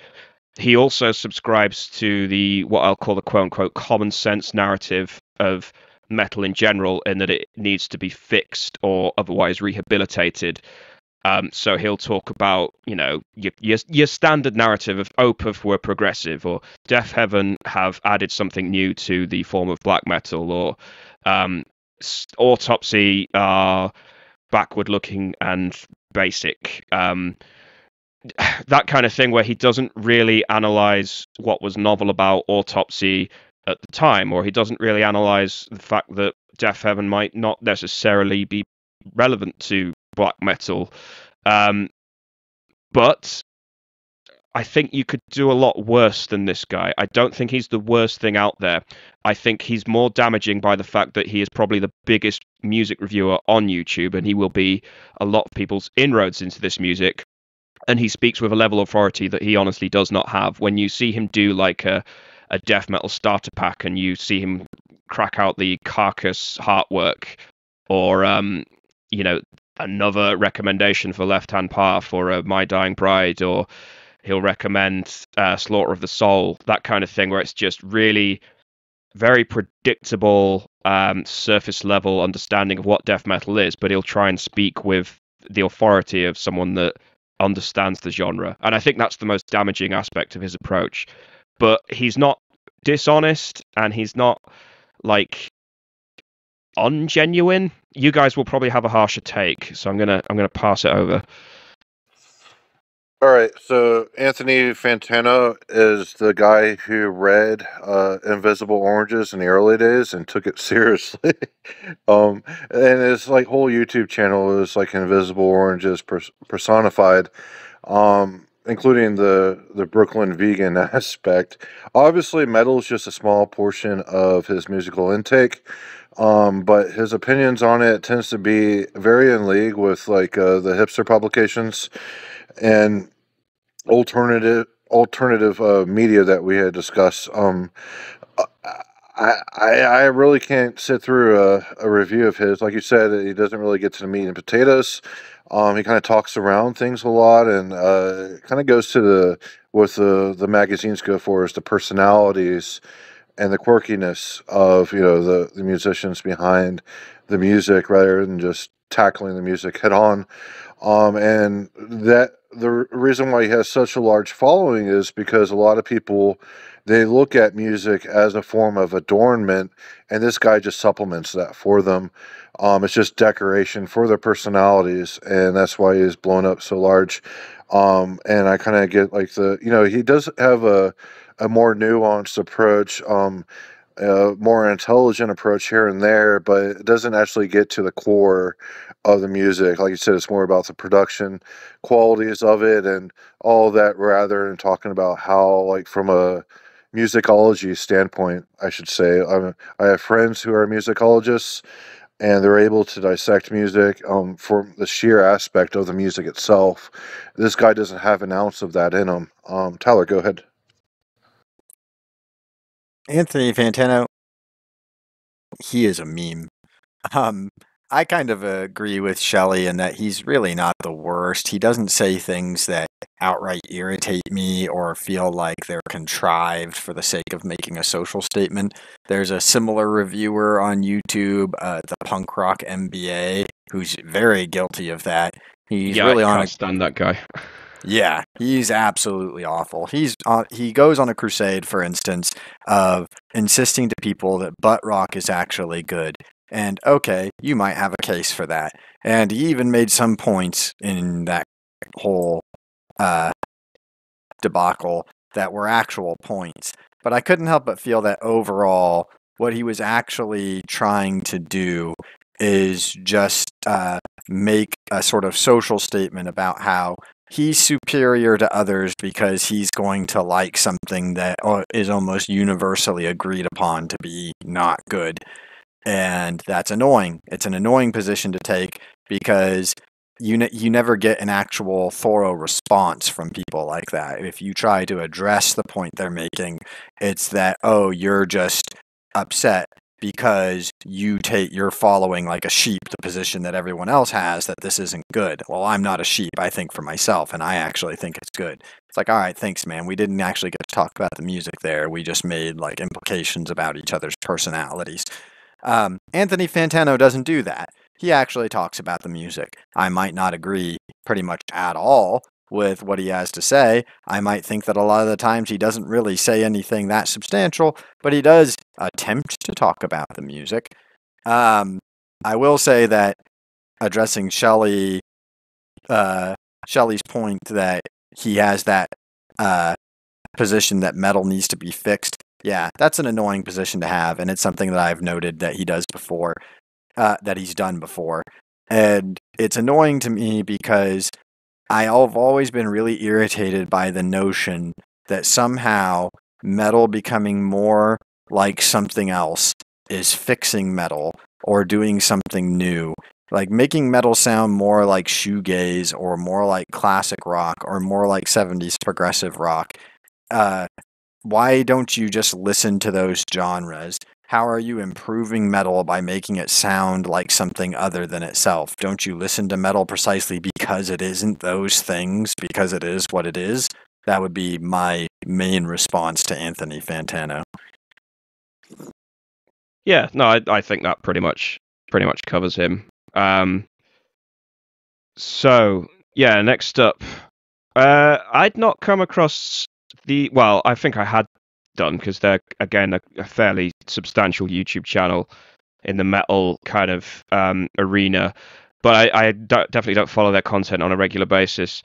But from what I can see, it's fairly fairly factual sort of trivia based stuff where if you want a resource that will literally tell you what different forms of metal do, or what the key releases are, or what is going on in metal, then this seems to be a fairly good kind of place to go for that. I'm not in need of that myself, but I think as far as like meeting a need for people that just need like a bit of direction on what albums or what bands to check out, this seems like the place to go. Or am I missing something massively about these guys?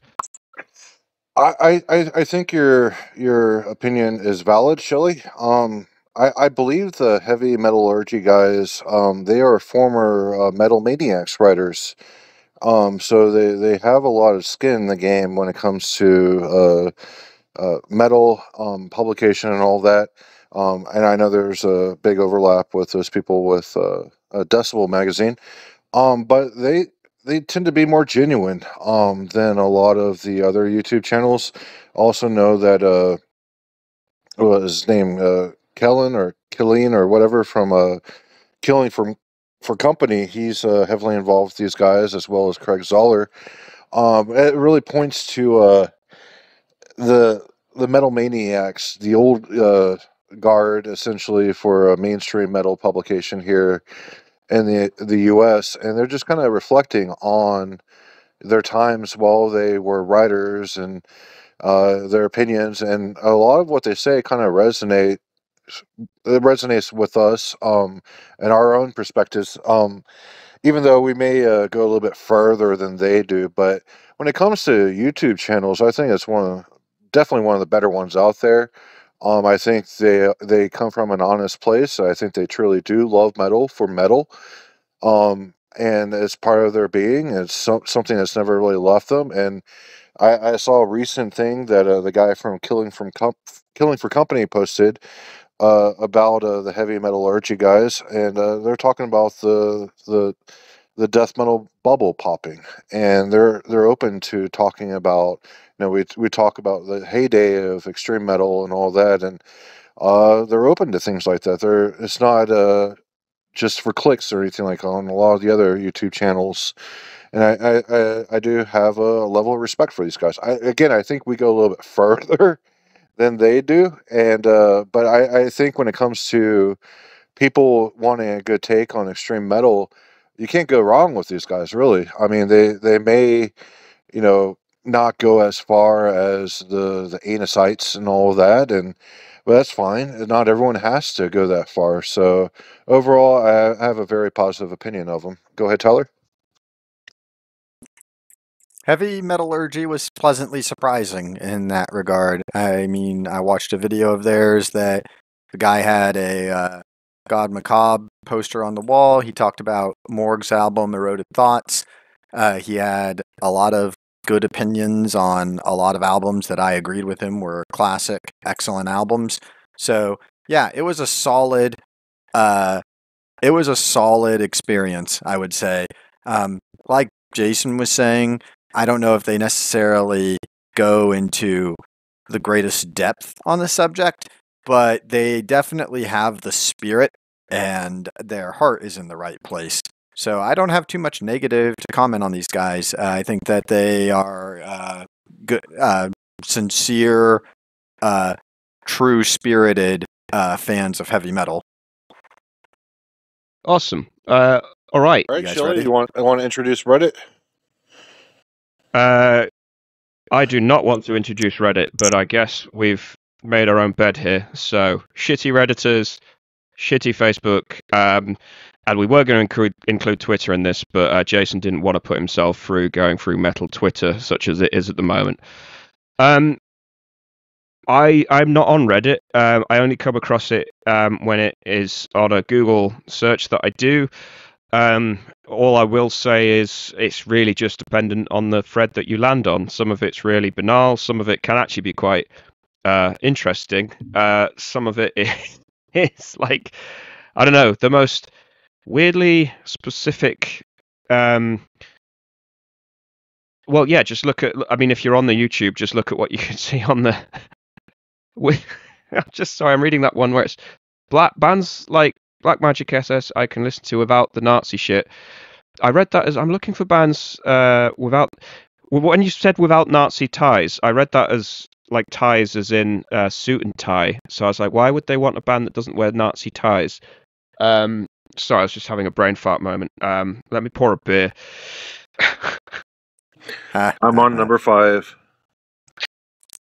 The groupthink is definitely powerful here. I was talking about signaling earlier, like when you try to signal that you don't take yourself seriously. That's all this is. I'd hate to say it, it's not me taking a political position. It's not about politics. This is a social phenomenon of people trying to convince each other and perhaps themselves that they are holier than thou. That they listen to the right stuff. And that's the death knell of creativity, in my opinion. I know some people get really angry about that, and I don't know, you're enabling extremism by doing that or whatever. It sounds suspiciously similar to me to old boomer Christians telling me maybe they would use different language that I'm enabling Satanism by not promoting strict censorship of music along religious terms, which I also feel was like an older form of social signaling.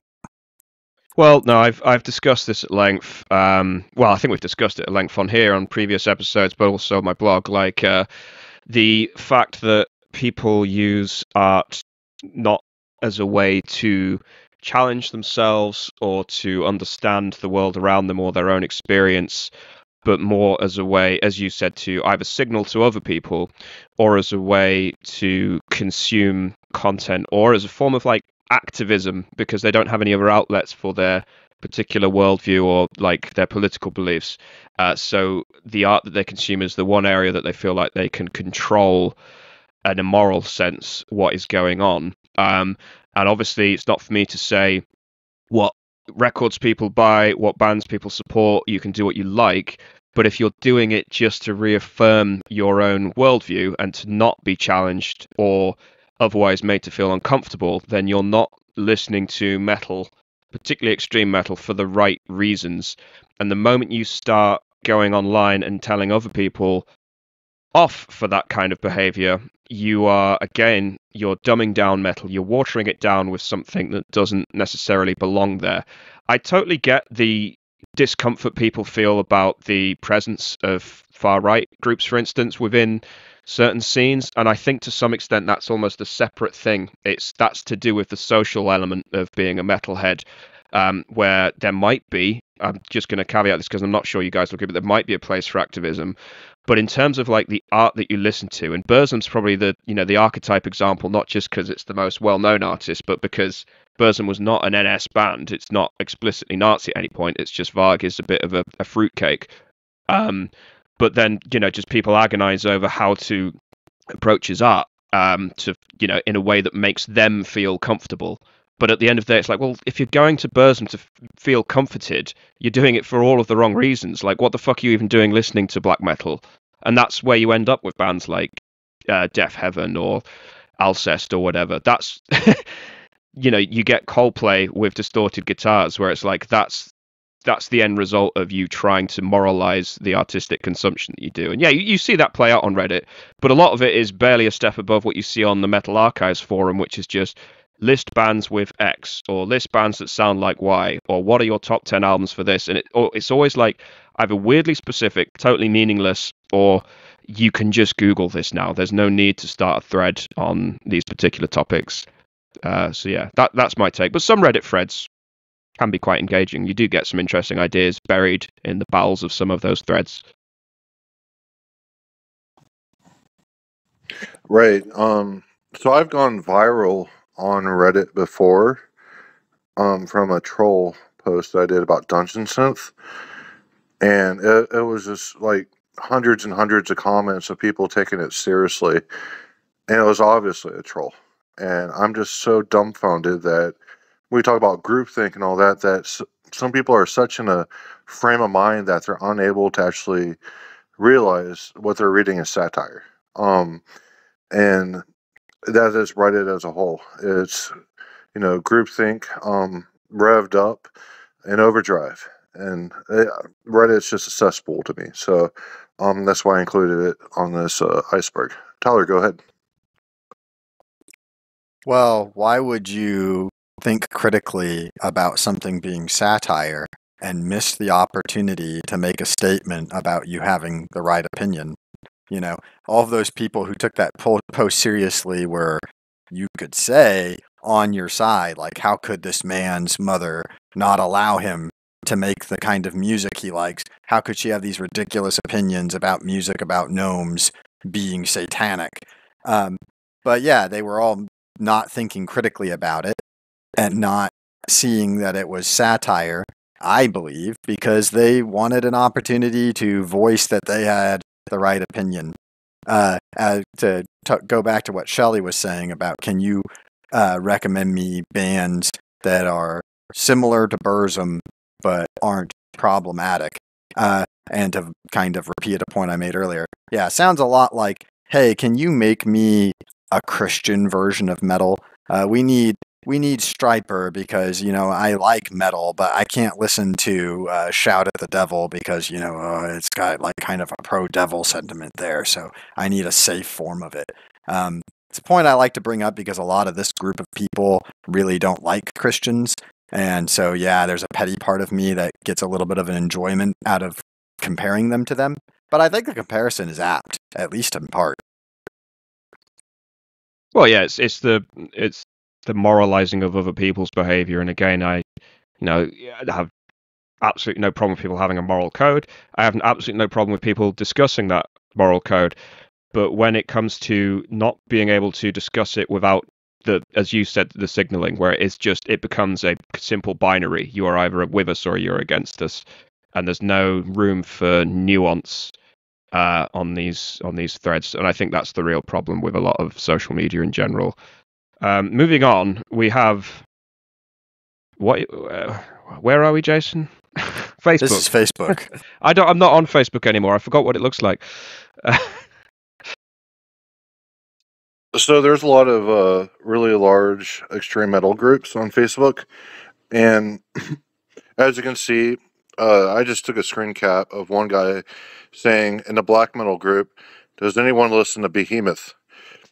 And I think that summarizes quite a bit of how people exchange information in these groups.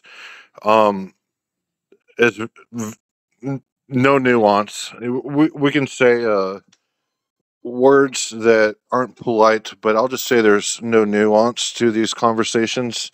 I know John, as you pronounce his name, from Samoth, he complained about the group, the Order of the Black Arts. I think they're one of the better groups out there, honestly, but still, it's like, come on, guys, like this is. I put a lemming there for a reason. This lemming stuff, everyone runs in one direction and jumps off a cliff,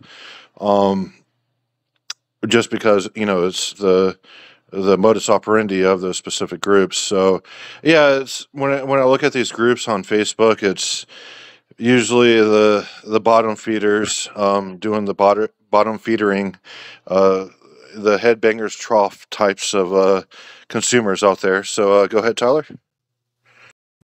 Yeah, my experience with Facebook groups devoted to heavy metal is some of the groups like this, but a lot of the meme groups definitely are almost entirely focused around socializing.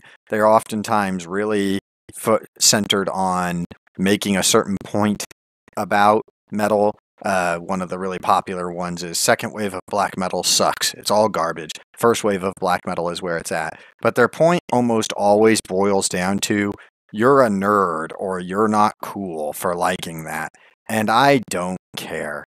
I just don't care what kind of person you are, how cool you are for liking this, or how not cool you are for liking that. It doesn't tell me anything about the music, and it's boring.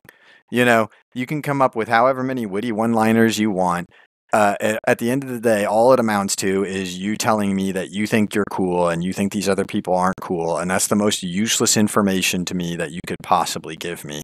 I know a lot of these people will make some kind of jokes about, oh, he's just saying that because he himself is a nerd. That's not cool. I don't care. I don't care. You're wasting your time. You're just spitting random words into the air for no reason. I think there was a time when Facebook had the groups in particular had the potential to have that element where you're building more of a community, almost like a replacement for the internet forums of old. But the way that Facebook has kind of developed over the years has made that much more difficult. And I think the most recent interactions I've had with that have been via the Dungeon Synth groups, where most of it's just fairly functional. It's just people sharing new releases, recommendations, things like that. But the problem you get is repetition. So, for instance, again, to reference the Metal Archives forum, they're pretty on it with if someone reposts a repeat thread or something that's very similar to a previous discussion, they'll just link them to that and then get rid of the thread. Policing an admin group, a Facebook group as an admin, is much more time consuming and difficult. So there's one that I'm on, and just as a really banal example, but it's just terrible 80s metal album covers, and it can be quite funny because you do see some really awful album art, and it's amusing.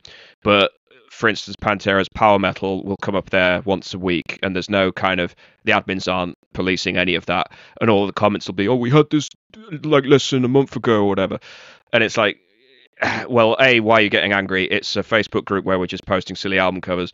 B, like, that's kind of sums up the problem with a lot of this, where people are just posting the same requests, the same things, like that guy who listens to Behemoth. Like, why? What purpose does that post serve? Have they Googled Behemoth? Like, what? Why do you listen to Behemoth? What albums are you talking about? In what That's in the context? black metal group too. That's in the black metal group, and they put like the later Behemoth image on there. It's Well, so yeah, removed from black metal that it's that's why I have the lemming there for this but yeah, tier. there's no purpose to that request though. It's okay. Who listens to Behemoth? These are the albums that I prefer. These are my opinions on them. What are your opinions on them? That serves a purpose. But just who listens to Behemoth? If it was some obscure band that no one's heard of, fine. But one of the biggest extreme metal bands of their generation, like, of course, yeah. Anyway, let's move on. Yeah. So social media, I was going to include Twitter, but I just did not have the time and energy to go through it. And we have run on pretty long today, so let's definitely jump into the blogs. The first one being No Clean Singing, which I've had Islander, the guy who runs the website, on this podcast, as well as I have written like 20 or 30 articles for this website. However, I do have some criticisms, Islander, if you're listening. My criticism is everything's a little too positive.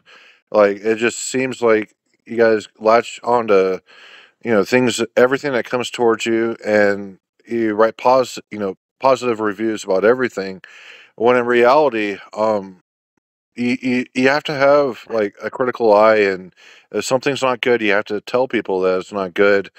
And I do admire his use of adjectives. No one, like, I think only H.P. Lovecraft has used such great adjectives as, the Islander guy who runs this website. But again, it's like, I appreciate the format for me to write on extreme metal, here and there, on, for things that aren't really suitable for other publications. No Clean Singing is my go-to for that. However, I understand they have a pretty big following nowadays, and I think it's part of the promo blitz that, a PR company sends out the Holics page, and they just write a quick, positive review of it, and move on to the next thing and positive review. And so, if everything is positive, I talk about Arthur Schopenhauer a lot, but we're talking about like a utopia here, where, and Arthur Schopenhauer said, if the whole world was like, luxury and roasted chickens just flying to you, just take a bite out of it, and, get your protein that way, it would be fucking boring as hell. And that's what Schopenhauer's criticism of utopia is. And I think No Clean Singing definitely tries to cater to a more utopic type of view of extreme metal. Go ahead. Uh, so yeah, I will say No Clean Singing is definitely above average. If there's a new album knocking around that's on my radar, I will definitely go to see if they've covered it, and I'll be interested in the review of it. And that, in the context of what we're talking about here, is probably the highest praise that I could give it. I think what you've noted, Jason, is something I have noted about this site as well. the promo blitz thing. They do a lot of track premieres, and I get either requests through Horlicks or direct requests. It's like, oh, we've got a new track off our album coming out. Do you want to premiere it on your site? Never do that. My site is for me posting my opinions on music. No, It's not. me. You premiered my last Goatcraft album. But you're one of the only people I would ever do that for. I would not do it for bands that I even know online or whatever. Generally speaking, because my site is not for marketing, and I think that's the problem that No Clean Singing is having at the moment. Is there's a clear incentive to do it because it drives traffic, and it's basically content that you don't really have to write around. But for me, it's whenever I'm featuring music on my website, it will have my opinion on the music front and center, because that's what my website is for. If you want to listen to the track, go and find it somewhere. Go to Bandcamp, go to YouTube, whatever. And I think that's the problem that No Clean Singing is starting to sink into, in that there's still the reviews, the writing is great. I do agree it's too positive at times, and it does sometimes devolve into word salad, but it's definitely above average as far as like the quality of the critique goes. But yeah, it has started to do too many, track premiere from this band exclusively at No Clean Singing or whatever, which is kind of the first step down the slippery slope, I would say. Decibel's been doing that too. But I do have Decibel's a huge magazine. No Clean Singing it's a big blog. It's far bigger than mine, but it's still it's independent as far as what we're talking about. Yeah, they don't have any advertisements, so it is a passion for No Clean Singing. So that's commendable in itself. I just wish there was more of like a critical eye on No Clean Singing. If there's something that the reviewer doesn't like about an album, you can say that. You don't have to talk around it. Tyler, go ahead.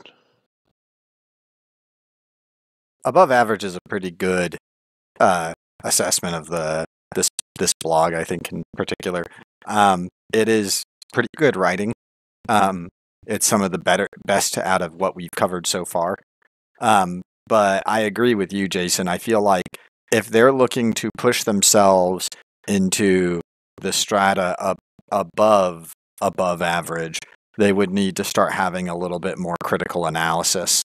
Otherwise, the problem that you can run into, and I think this is even sort of a positive perspective on the site, is that you have a flood, just a vast sea of material, and you can get lost in it. It's difficult to distinguish which of these do I actually want to listen to.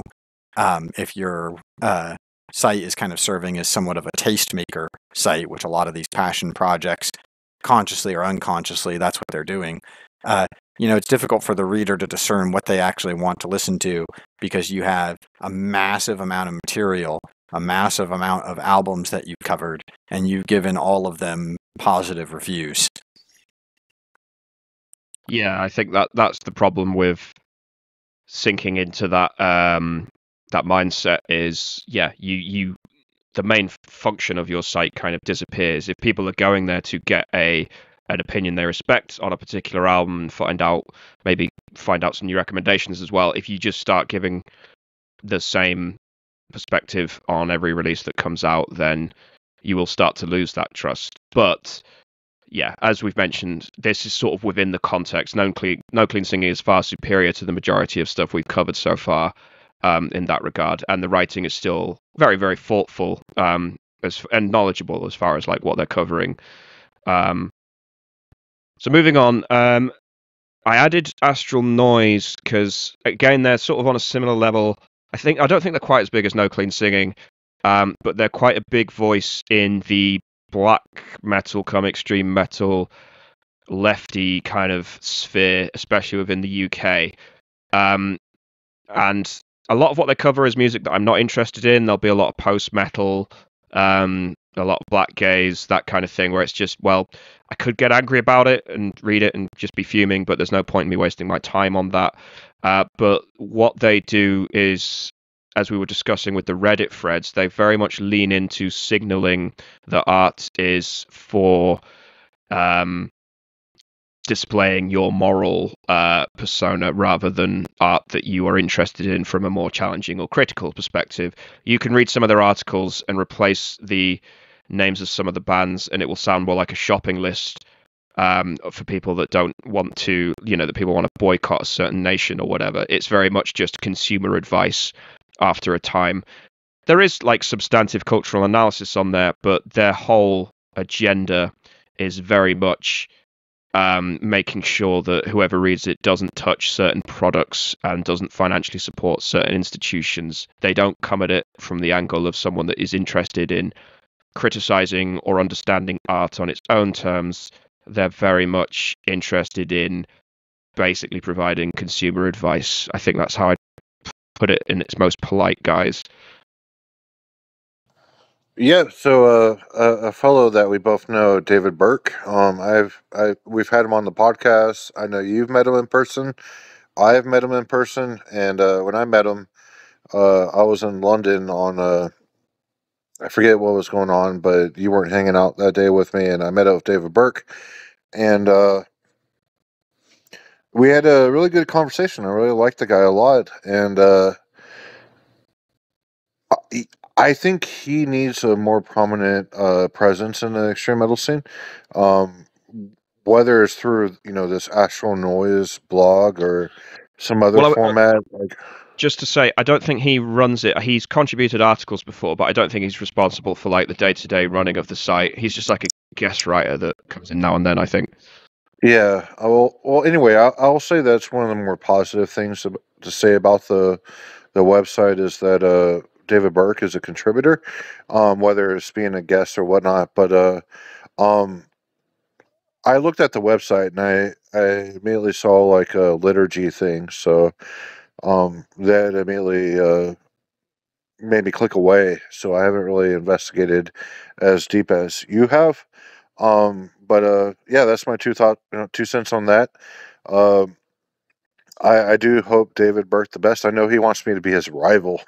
He'll go get his PhD, and we'll talk about the existentialism of metal versus the deterministic aspects of it. So I'm looking forward to that and him becoming my rival. And nothing but good things to say about him, even though I may not agree with him on a lot of different things. So Tyler, go ahead. I was fairly impressed with the writing on Astral Noise. It was a step above a lot of the other material that I read for this episode. Obviously, I don't like the material they cover for the most part, but the writing was surprisingly competent.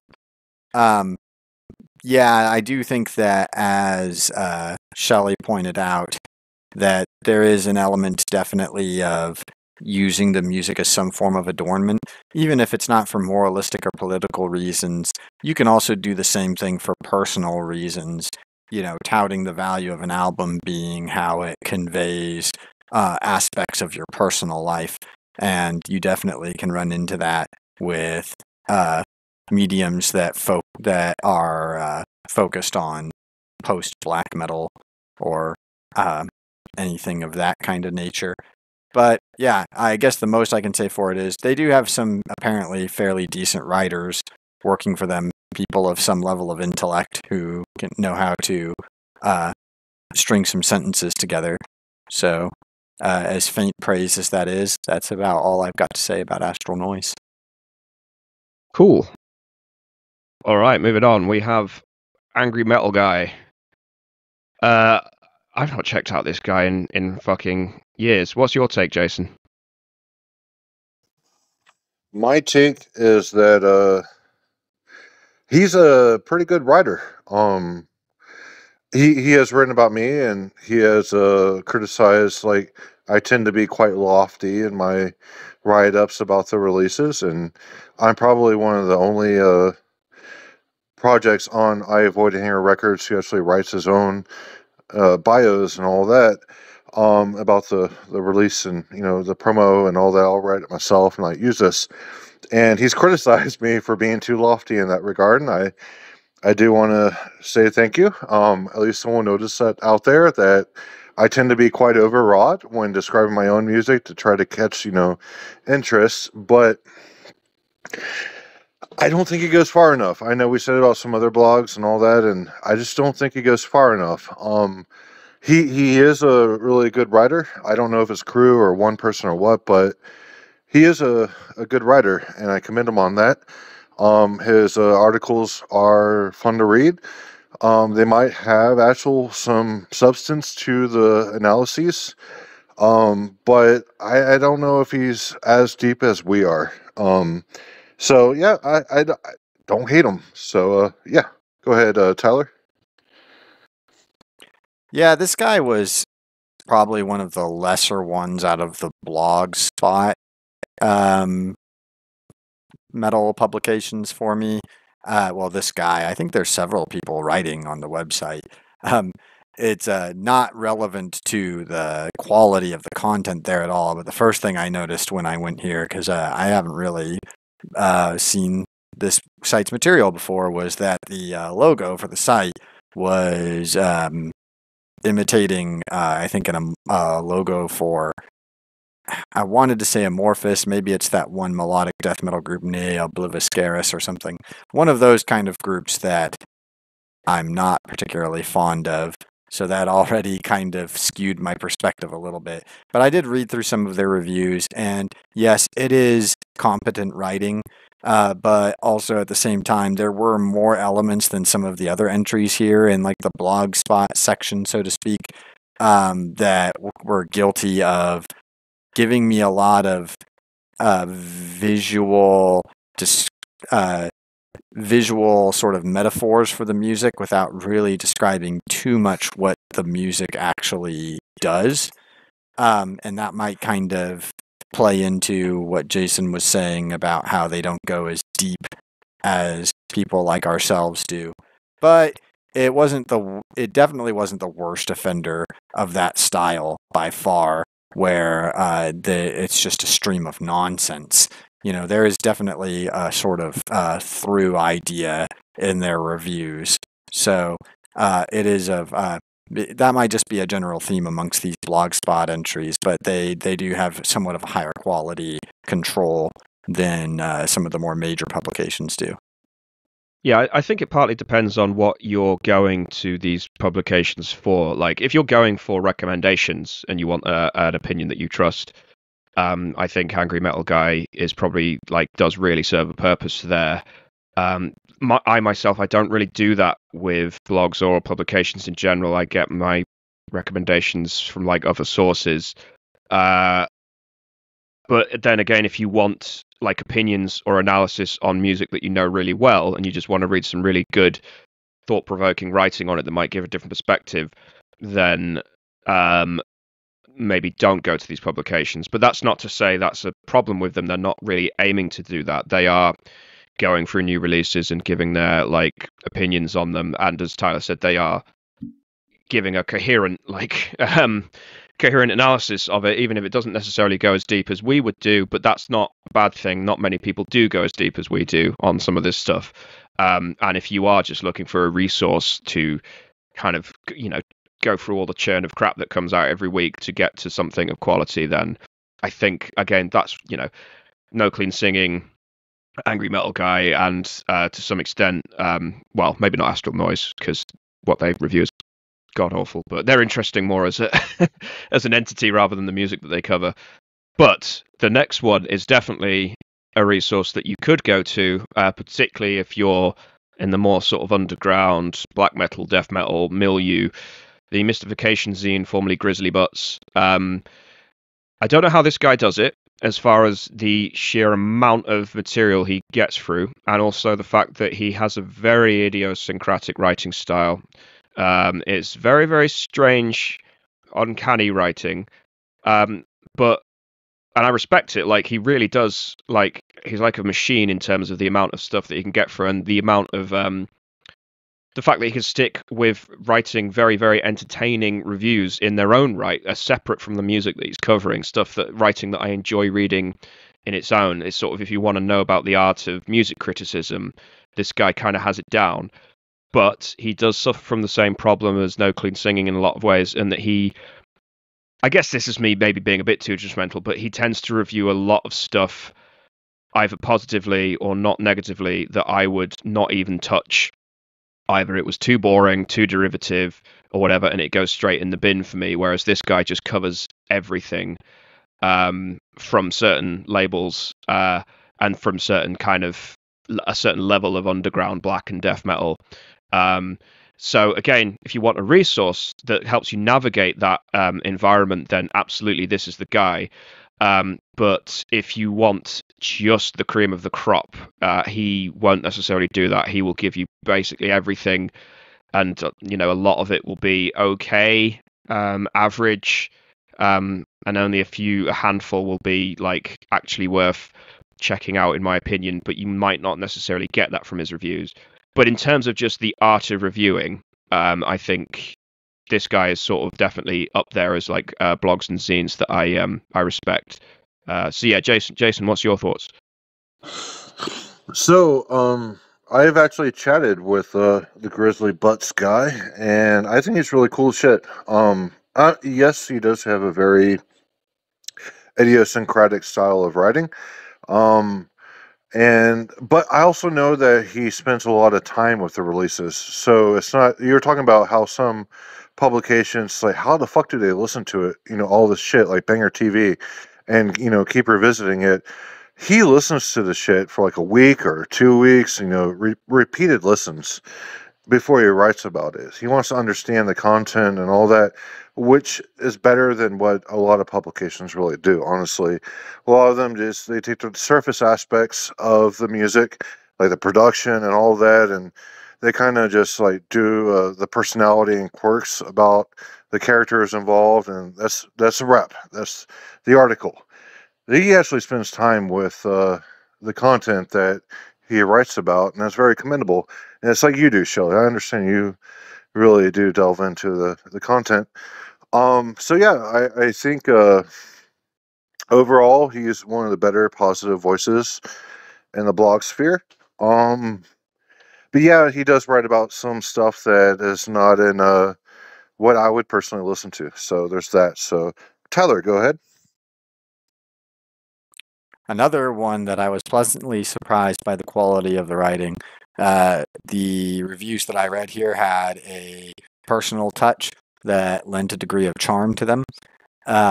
You got a feeling that this person the reviewer was listening to the album intently and giving you their experience of listening to the album, almost as it was playing out before them. And that's pretty commendable in modern metal journalism.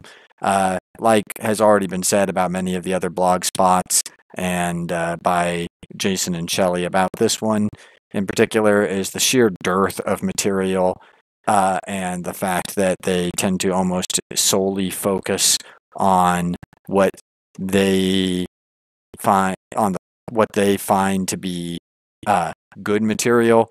It makes it almost an overload of information for the reader. You're not going to really be able to discern between which of these is something that you should really stick with that's going to be valuable for repeated listens, and which are maybe nailing some aesthetic aspects or nailing some songwriting aspects, but while they're commendable for that reason, they're not really a long-term listen, maybe just interesting. So because of that, I think that's somewhat of a downgrade for this website, and if it wanted to sort of push itself into being something that was above the rest of the herd, it would need to apply a little bit more of a critical analysis. Yeah, I think that pretty much sums it up. But yeah, definitely one of my go-tos, again, much like No Clean Singing, when there's an album on my radar and I'm curious about how it's landing with other people. He's one of the first ones I'll check out, as far as like I know I'm going to get an interesting read, if nothing else. And they're entertaining and thoughtful to read in their own right, independently of the music itself. So yeah, and yeah, definitely like respectable as terms of like just the sheer work ethic of it as well. Cool. So that was the blogosphere, and now we're down to the underground. So this is the very, very ground floor of what would you call independent music coverage. No, not beholden to any algorithms, not beholden to marketing, not beholden to ad revenue, anything like that. People that can just spout their opinions and not really worry about the consequences all that much. So, old disgruntled bastard. Tyler and I were chatting before we started recording, and I totally forgot that I ripped this guy's format off. In that one of the main things he does is taking two albums, similar style, similar era, and he'll kind of compare and contrast them and grade them. And I basically wrote my incomplete history of extreme metal series, ripping off that format. Although he does it in a much more quantitative way. He'll categorize each element of the album, go through what each album does, and then sort of grade them on different aspects, and then total it up at the end to sort of say which one is possibly superior. I don't do that with my reviews in general. I don't do a quantitative rating. I don't really like star ratings. I don't like the percentage rating on Metal Archives. I do it because you have to submit a review. But in general, I think if you need that star rating and you didn't get it from the writing itself, then the review wasn't properly written. But this definitely serves a purpose, and it is definitely entertaining to read. And it's very much in that thing of what I mentioned earlier, is you might know the albums he's discussing really well, because they're often like old classic albums and stuff, but you're getting a really interesting piece of analysis, and maybe he's coming at it from angles that you didn't necessarily consider before. So I'll freely admit this guy has definitely been a big influence on my writing. And yeah, just all round quality stuff. It's just a shame that he doesn't seem to have posted anything for a few years now, for what I could see. But yeah, definitely a lot of quality stuff on there as far as like just cream of the crop metal writing goes. Yeah, and there's an element that I don't know if you know about Shelley, with the old disgruntled bastard, is that he's from India, and he has like the Indian perspective on a lot of different things, and just loves metal. And I've met a few people in India, I mean online at least, who they're of the same flock as we are, and I've really thoroughly enjoyed his articles. Yeah, like we say, it's like he's willing to criticize things and show a spade as a spade, and get to the nitty gritty of the subject matter, and it's very commendable. And one of the best metal blogs out there. Different from the blogosphere, because I think the blogosphere, they're trying to catch like a larger audience. We're in the territory of the underground where people don't really care about catching a larger audience. They just want to talk about the substance. And when it comes to the three publications in this layer of the iceberg, it definitely deserves its place in it. Tyler, go ahead. Old Disgruntled Bastard is awesome. He's had some truly profound insights, and like the other publications in this tier, he does an excellent job of presenting a seemingly complex idea in a way that can be dissected and understood by anybody with at least some modicum of critical thinking. I remember very fondly, and I think it's an article that is not actually on the website anymore, a piece he wrote about what elitism actually is and the positive value of it. And it was one of the most ingenious explanations of the concept I'd ever heard. It's a hot button topic in heavy metal in particular, because a frequent complaint about metalheads and heavy metal in general is that they're highly elitist, and people use it as sort of a pejorative, an insult. And he gave a very detailed explanation of why it's actually the opposite of that, and why elitism is one of the contributing factors to heavy metal having its distinct and endearing character. So I have nothing but praise for this writer. He's definitely one of the top tier in metal journalism. Yeah, definitely. And just to add to what Jason said about the difference between this and something like Grizzly Butts, in that although I massively respect Grizzly Butts guy as a writer, there is, I think, one of the reasons why he tends to cover far more releases than I would do is partly because he is very he does have one eye on growing his following. I'm not saying that's what he's interested in. He is very knowledgeable and very passionate about the subject, but he is also very like social media savvy. He knows how to build his following and stuff. Whereas Old Disgruntled Bastard, you can tell that he doesn't really have any skin in that game. He's just posting his opinions online, and if someone someone chimes with it, fair enough. If they don't, whatever.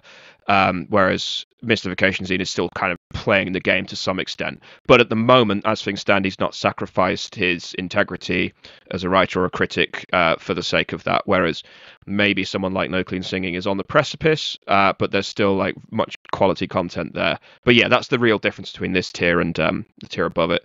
So yeah, moving on. I'm not going to say anything about that because that would just be embarrassing if you guys didn't. Yeah, it's time for Shelley to talk about his own website. So, everything that we said about Old Disgruntled Bastard can be said about Hate Meditations. I was drawn to Shelley early on because of his website and the honest opinions. Granted, we do have different political opinions, but honestly, at this point in my life, I am not brave enough for politics. Quote me on that. I am not brave enough for politics. I do not want that to be a factor in my life. I just want to fucking enjoy fucking art, okay? And I think Shelley comes from the same space, same type of format where if it's good, it should be celebrated. If it's bad, it should be trash. And let's celebrate the good. While discarding the lemmings and all that of the mainstream media. I love his write ups. Granted, it is very English. So if you're not an Anglophile, you may not appreciate the like. I hate that word whilst. And any American who says that, you suck at life because you're too much of an Anglophile. But he does use the word whilst. Whilst this is good and bad, blah blah blah blah blah. And Sorry, what do you say in America then when you want to say while? Oh, We also don't spell color with a U. no, Yeah, we omit a someone's lot of commented U's. on one of my articles like that before. When they tried to correct me, I was like, "Mate, I'm English. We spell it with a U." But yeah, he's the co-host for this podcast for a reason. And it's because of his writing and the honesty that he puts out. And he's just like Old Disgruntled Bastard. He's willing to call a spade and put forth genuine thoughts on the authenticity of what he encounters. So, very commendable writer. I hope he keeps going, and I hope he gains more traction. So that's my thoughts on Hate Meditations. Go ahead, Tyler. A topic that or a sort of point that we've made in discussing many of these publications is the lack of critical analysis, the lack of the ability to make criticism of what the metal scene is in general or of particular albums. And talking about Old Disgruntled Bastard having pieces where he discusses things like the place of elitism in metal, Hate Meditations, Shelley in particular, has actually penned an article on precisely that subject about what the place of critical analysis is in metal and why the fact that it's sorely lacking in a lot of commentary on metal is a problem. And I think that speaks to the quality of Hate Meditations, much like the other websites in this tier.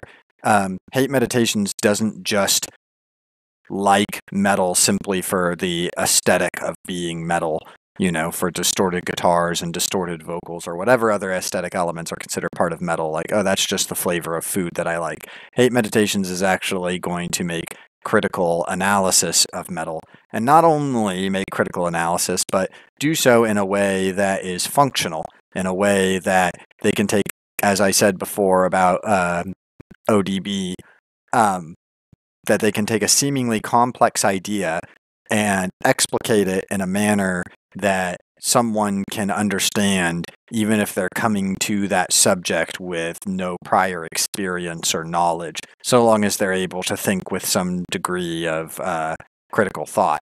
So, in that regard, like the other websites in this tier, Hate Meditations is one of the best publications of metal journalism online, in my personal opinion. I know I probably sound biased because I do a podcast with the editor, I suppose you can say, the lead writer of Hate Meditations, but that is my honest opinion. I held that opinion long before I ever started doing this podcast. Shelley and I were talking before we started recording about how I first came across Hate Meditations reviews when hate reading Metal Archives. I would read Metal Archives for the dumb opinions they had on albums that I liked or albums that I didn't like. And I would come across Hate Meditations reviews that were posted there. And I thought, wow, these reviews are really thoughtfully and well written. I don't know who this guy is, but he's a step above everybody else pretty much on this website. And it was after reading several of them, I noticed that they were all linked back to the Hate Meditations website, which was a really pleasant surprise. I was really happy to see that there was a website dedicated to critical analysis of heavy metal as a genre, because up until that point, the only website pretty much that I felt really did that at all was the next website that we're going to talk about. All right, You're Shelley, making me blush. introduce the next website. Yeah. Okay. I'm not going to say anything about Hate Meditations other than the fact that I'm not here to be all of these other sites are shit and I do it right. I have very high expectations of what proper metal criticism and music journalism should be, but I freely admit that I don't always meet those expectations. It's just what I aspire to. So in my own imperfect way, that's just what I do. But I'm not right 100% of the time. Not every review I've written has been gold. It's just if you vibe with it, that's excellent. And what you guys have said has been very, very kind.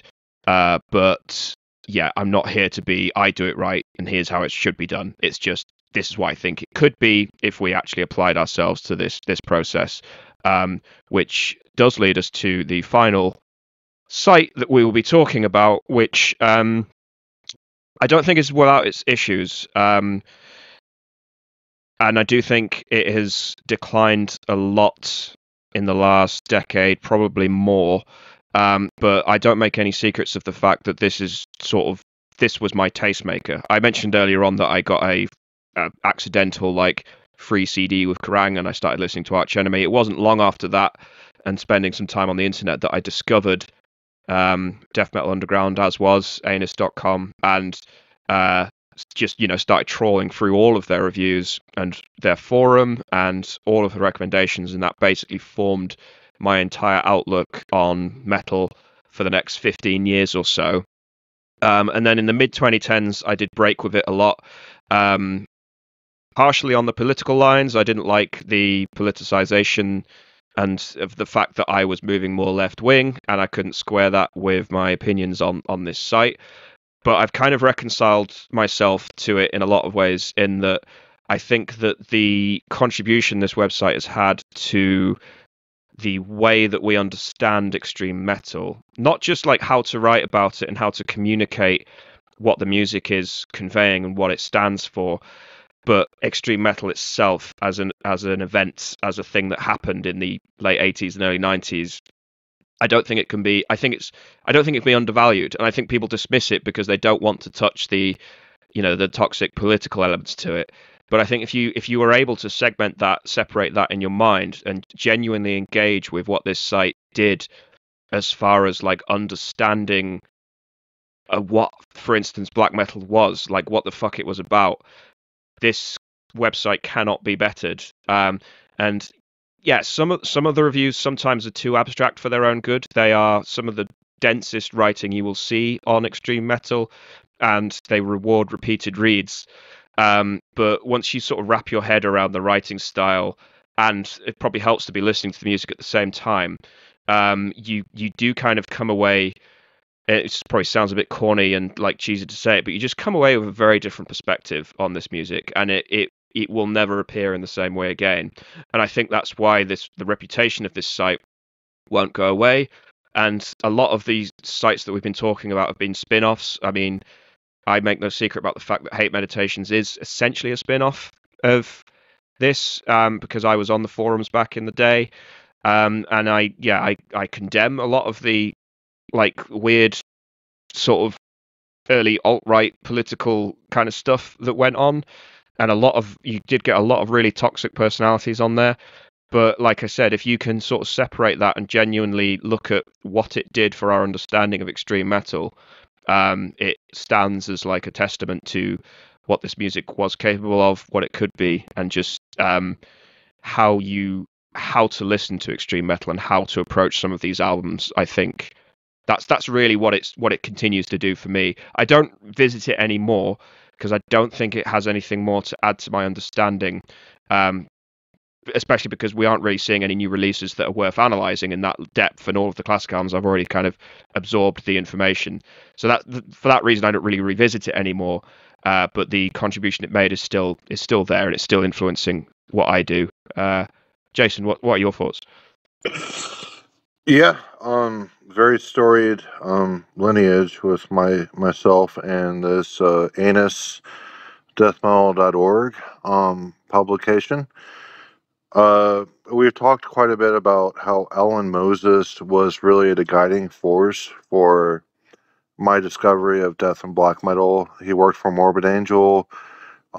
He brought in, I was 12 years old, he brought in his CDs. I had my little Walkman, and they were signed by the band from Morbid Angel. And when I moved to Texas, he wrote a 2-page list of albums for me to check out.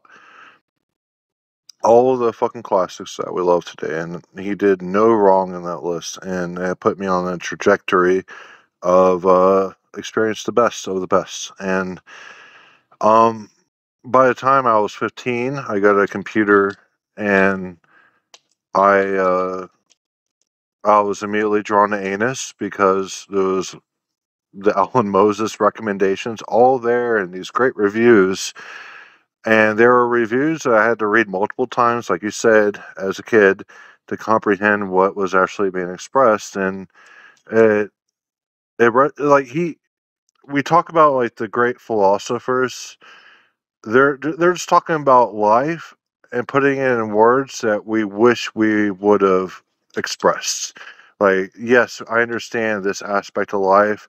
No one's really expressed that, and we're able to, find out. It's like Schopenhauer, for instance, is able to express a lot of things that I had known but never been able to properly express.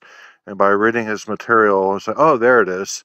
And that's the same thing at the Anus, where I had been listening to his albums, and I've been more into like death metal, black metal. And I read his reviews like, this is what I'm experiencing. This is the fucking profundity of the music that I'm experiencing. And yes, I did become friends with the author VJ Prozac, also known as Brett Stevens in the alt-right and all that. We were good friends in real life because we're both in Texas. But I think we're still on like approachable terms, not like good friends and all that. But I still think we both have a degree of respect for each other. And like Shelley, I have grown away from the Anus. I want to branch out and do my own thing. And when I was doing the Go Craft, early on, having his input on that really helped me to discover what I was actually creating. And yeah, the wisdom that he has bestowed to me throughout my life is without a price. It's fucking eternal. Go ahead, Tyler. So I'll start, instead of going into an in-depth analysis, by coming out of the closet, so to speak, and outright admitting that I've written material for this website, including rather recently. So take that into consideration when I say what I'm about to say. But I feel that regardless of your opinion on any of the politicization of the website, or even your opinion of their perspective on extreme metal, that one of the things that can be said, which is essentially reiterating what Shelley said, is that in many ways, Anus.com, the Dark Legions archive, and continuing on into Death Metal Underground is possibly the granddaddy of critical analysis of heavy metal online. It's an extremely old website if you take into consideration all of the various forms in which it's existed throughout the years, and was one of the very first ones that was at least a majorly known voice for looking at extreme metal with a critical eye. Its contributions, I feel, especially the contributions of its editor, its founder, are invaluable. And I know many people who don't particularly care for many of the opinions of Death Metal Underground, don't or disagree with them even to a pretty large extent, who have outright said that staple opinions of the underground metal scene today are large parts of it are actually in some ways directly attributable to the work of this person. One example in particular is Demi Leach has legendary status in the underground, and that is in large part due to their quality. But I've seen many people say if it wasn't for the work of Prozac doing the footwork on the ground of telling people about Demi Leach, of getting the word out there about how great they were, they might not be as well known today in the underground scene as they are. He was one of the loudest spoken advocates of them for a large period of time. And I think that's just one example of the contributions that he's made to extreme metal, to understanding extreme metal, and to having a sort of discernment for what quality in extreme metal is. And not even just quality, but for understanding the particular artistic expression that extreme metal is. That could be a good summarization of what Death Metal Underground has given to the extreme metal phenomenon, is understanding it as an artistic movement, not just another flavor of rock and roll music, not just another flavor of some kind of music that you can turn on your radio or on your headphones or whatever, but what its particular artistic expression is. So I think that regardless of how much you agree or disagree with this website, how you feel about their positions on things, it should at least be noted that they've made, as I said before, invaluable contributions to understanding extreme metal and to promoting it. Yeah, and I think that's one of the main motivations I had for starting Hate Meditations. And like we've discussed a few other things on here, and a lot of them are spin-offs, like obviously Hessian Firm. I think Scale It Back was not involved, but he was like related part of the sort of Anus like ecosystem. And yeah, there's lots of like people that are clearly influenced by it, and I think that's kind of what I wanted to at least start contributing to, is sort of taking that underlying philosophy of here's how you listen to metal. Like, you don't just do what Banger TV do, which is just every single release that comes out, you give a really cookie cutter 10-minute review on it and say, this guitar tone is like fucking rips, buy this album. It's like, no, here's where it stood in history. Like, here's where metal was in the early 1980s or whatever. Here's what was going on in the world, and here's how metal responded to that, and here's how it was like mutated, and here's how it was evolved, and so on.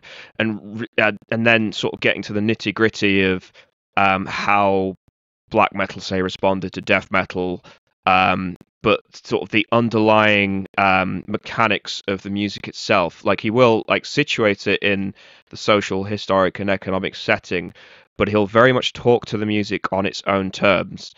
And I think that's really important, is that he's not using it to prop up the personality he wants to get across. He's not using it to prop up an image that he wants to convey. He's coming at the music on its own terms. What is it doing? What is it communicating? And how does it go about those things? And why is it important? And I think that's the really kind of the crux of the matter. And a lot of the other publications that we've been talking about this entire episode have been, how can this music service the personality that I want to convey, or what products do I need to buy? And the more you get into like I mean, I don't want to sound pretentious, but it's not metal journalism anymore. It's like philosophy almost. It's what is the philosophy of this music, not how is it serving me, but what is this music saying about the world? And that sounds really basic when I say it out loud. It's like, well, that's really obvious, but it's not when you actually look at the meat of a lot of metal journalism now, the extent to which it has become so superficial and surface level. And that's kind of, that's why I keep doing what I'm doing, is because I do want to carry on that legacy of, no, expect more, not just of the music, but expect more of how you approach this music and what you should be expecting of the art that confronts you and what you should be demanding of it. Like, stop demanding mediocrity and average and sort of saying that's okay. Like, let's really dig down to what this music is saying. And I think that legacy is something worth preserving, even though I have very clear like problems with other aspects of the website and the individual himself. But yeah, that's probably my general take on it. All right, let's wrap up this Iceberg. All right. So, what do you want me to do? You want me to just summarize it? I think I already have, but yeah. Let's just close out the episode. We've gone on for too long now, and we started out just criticizing, some aspects of the metal media, and then it became a very heartfelt type of endeavor. But Shelly, thank you very much for hosting today. Doing the PowerPoint presentation that we have in front of us. Great contributions on hate meditations, and I hope you keep going. And Tyler, thank you for your input today. It was really great to hear your thoughts and opinions on why some of the publications and media here succeeds and why some of it fails. So, great input all around. Wonderful episode today. Thank you both. Thank you, Jason. Thank you. I'll see you later.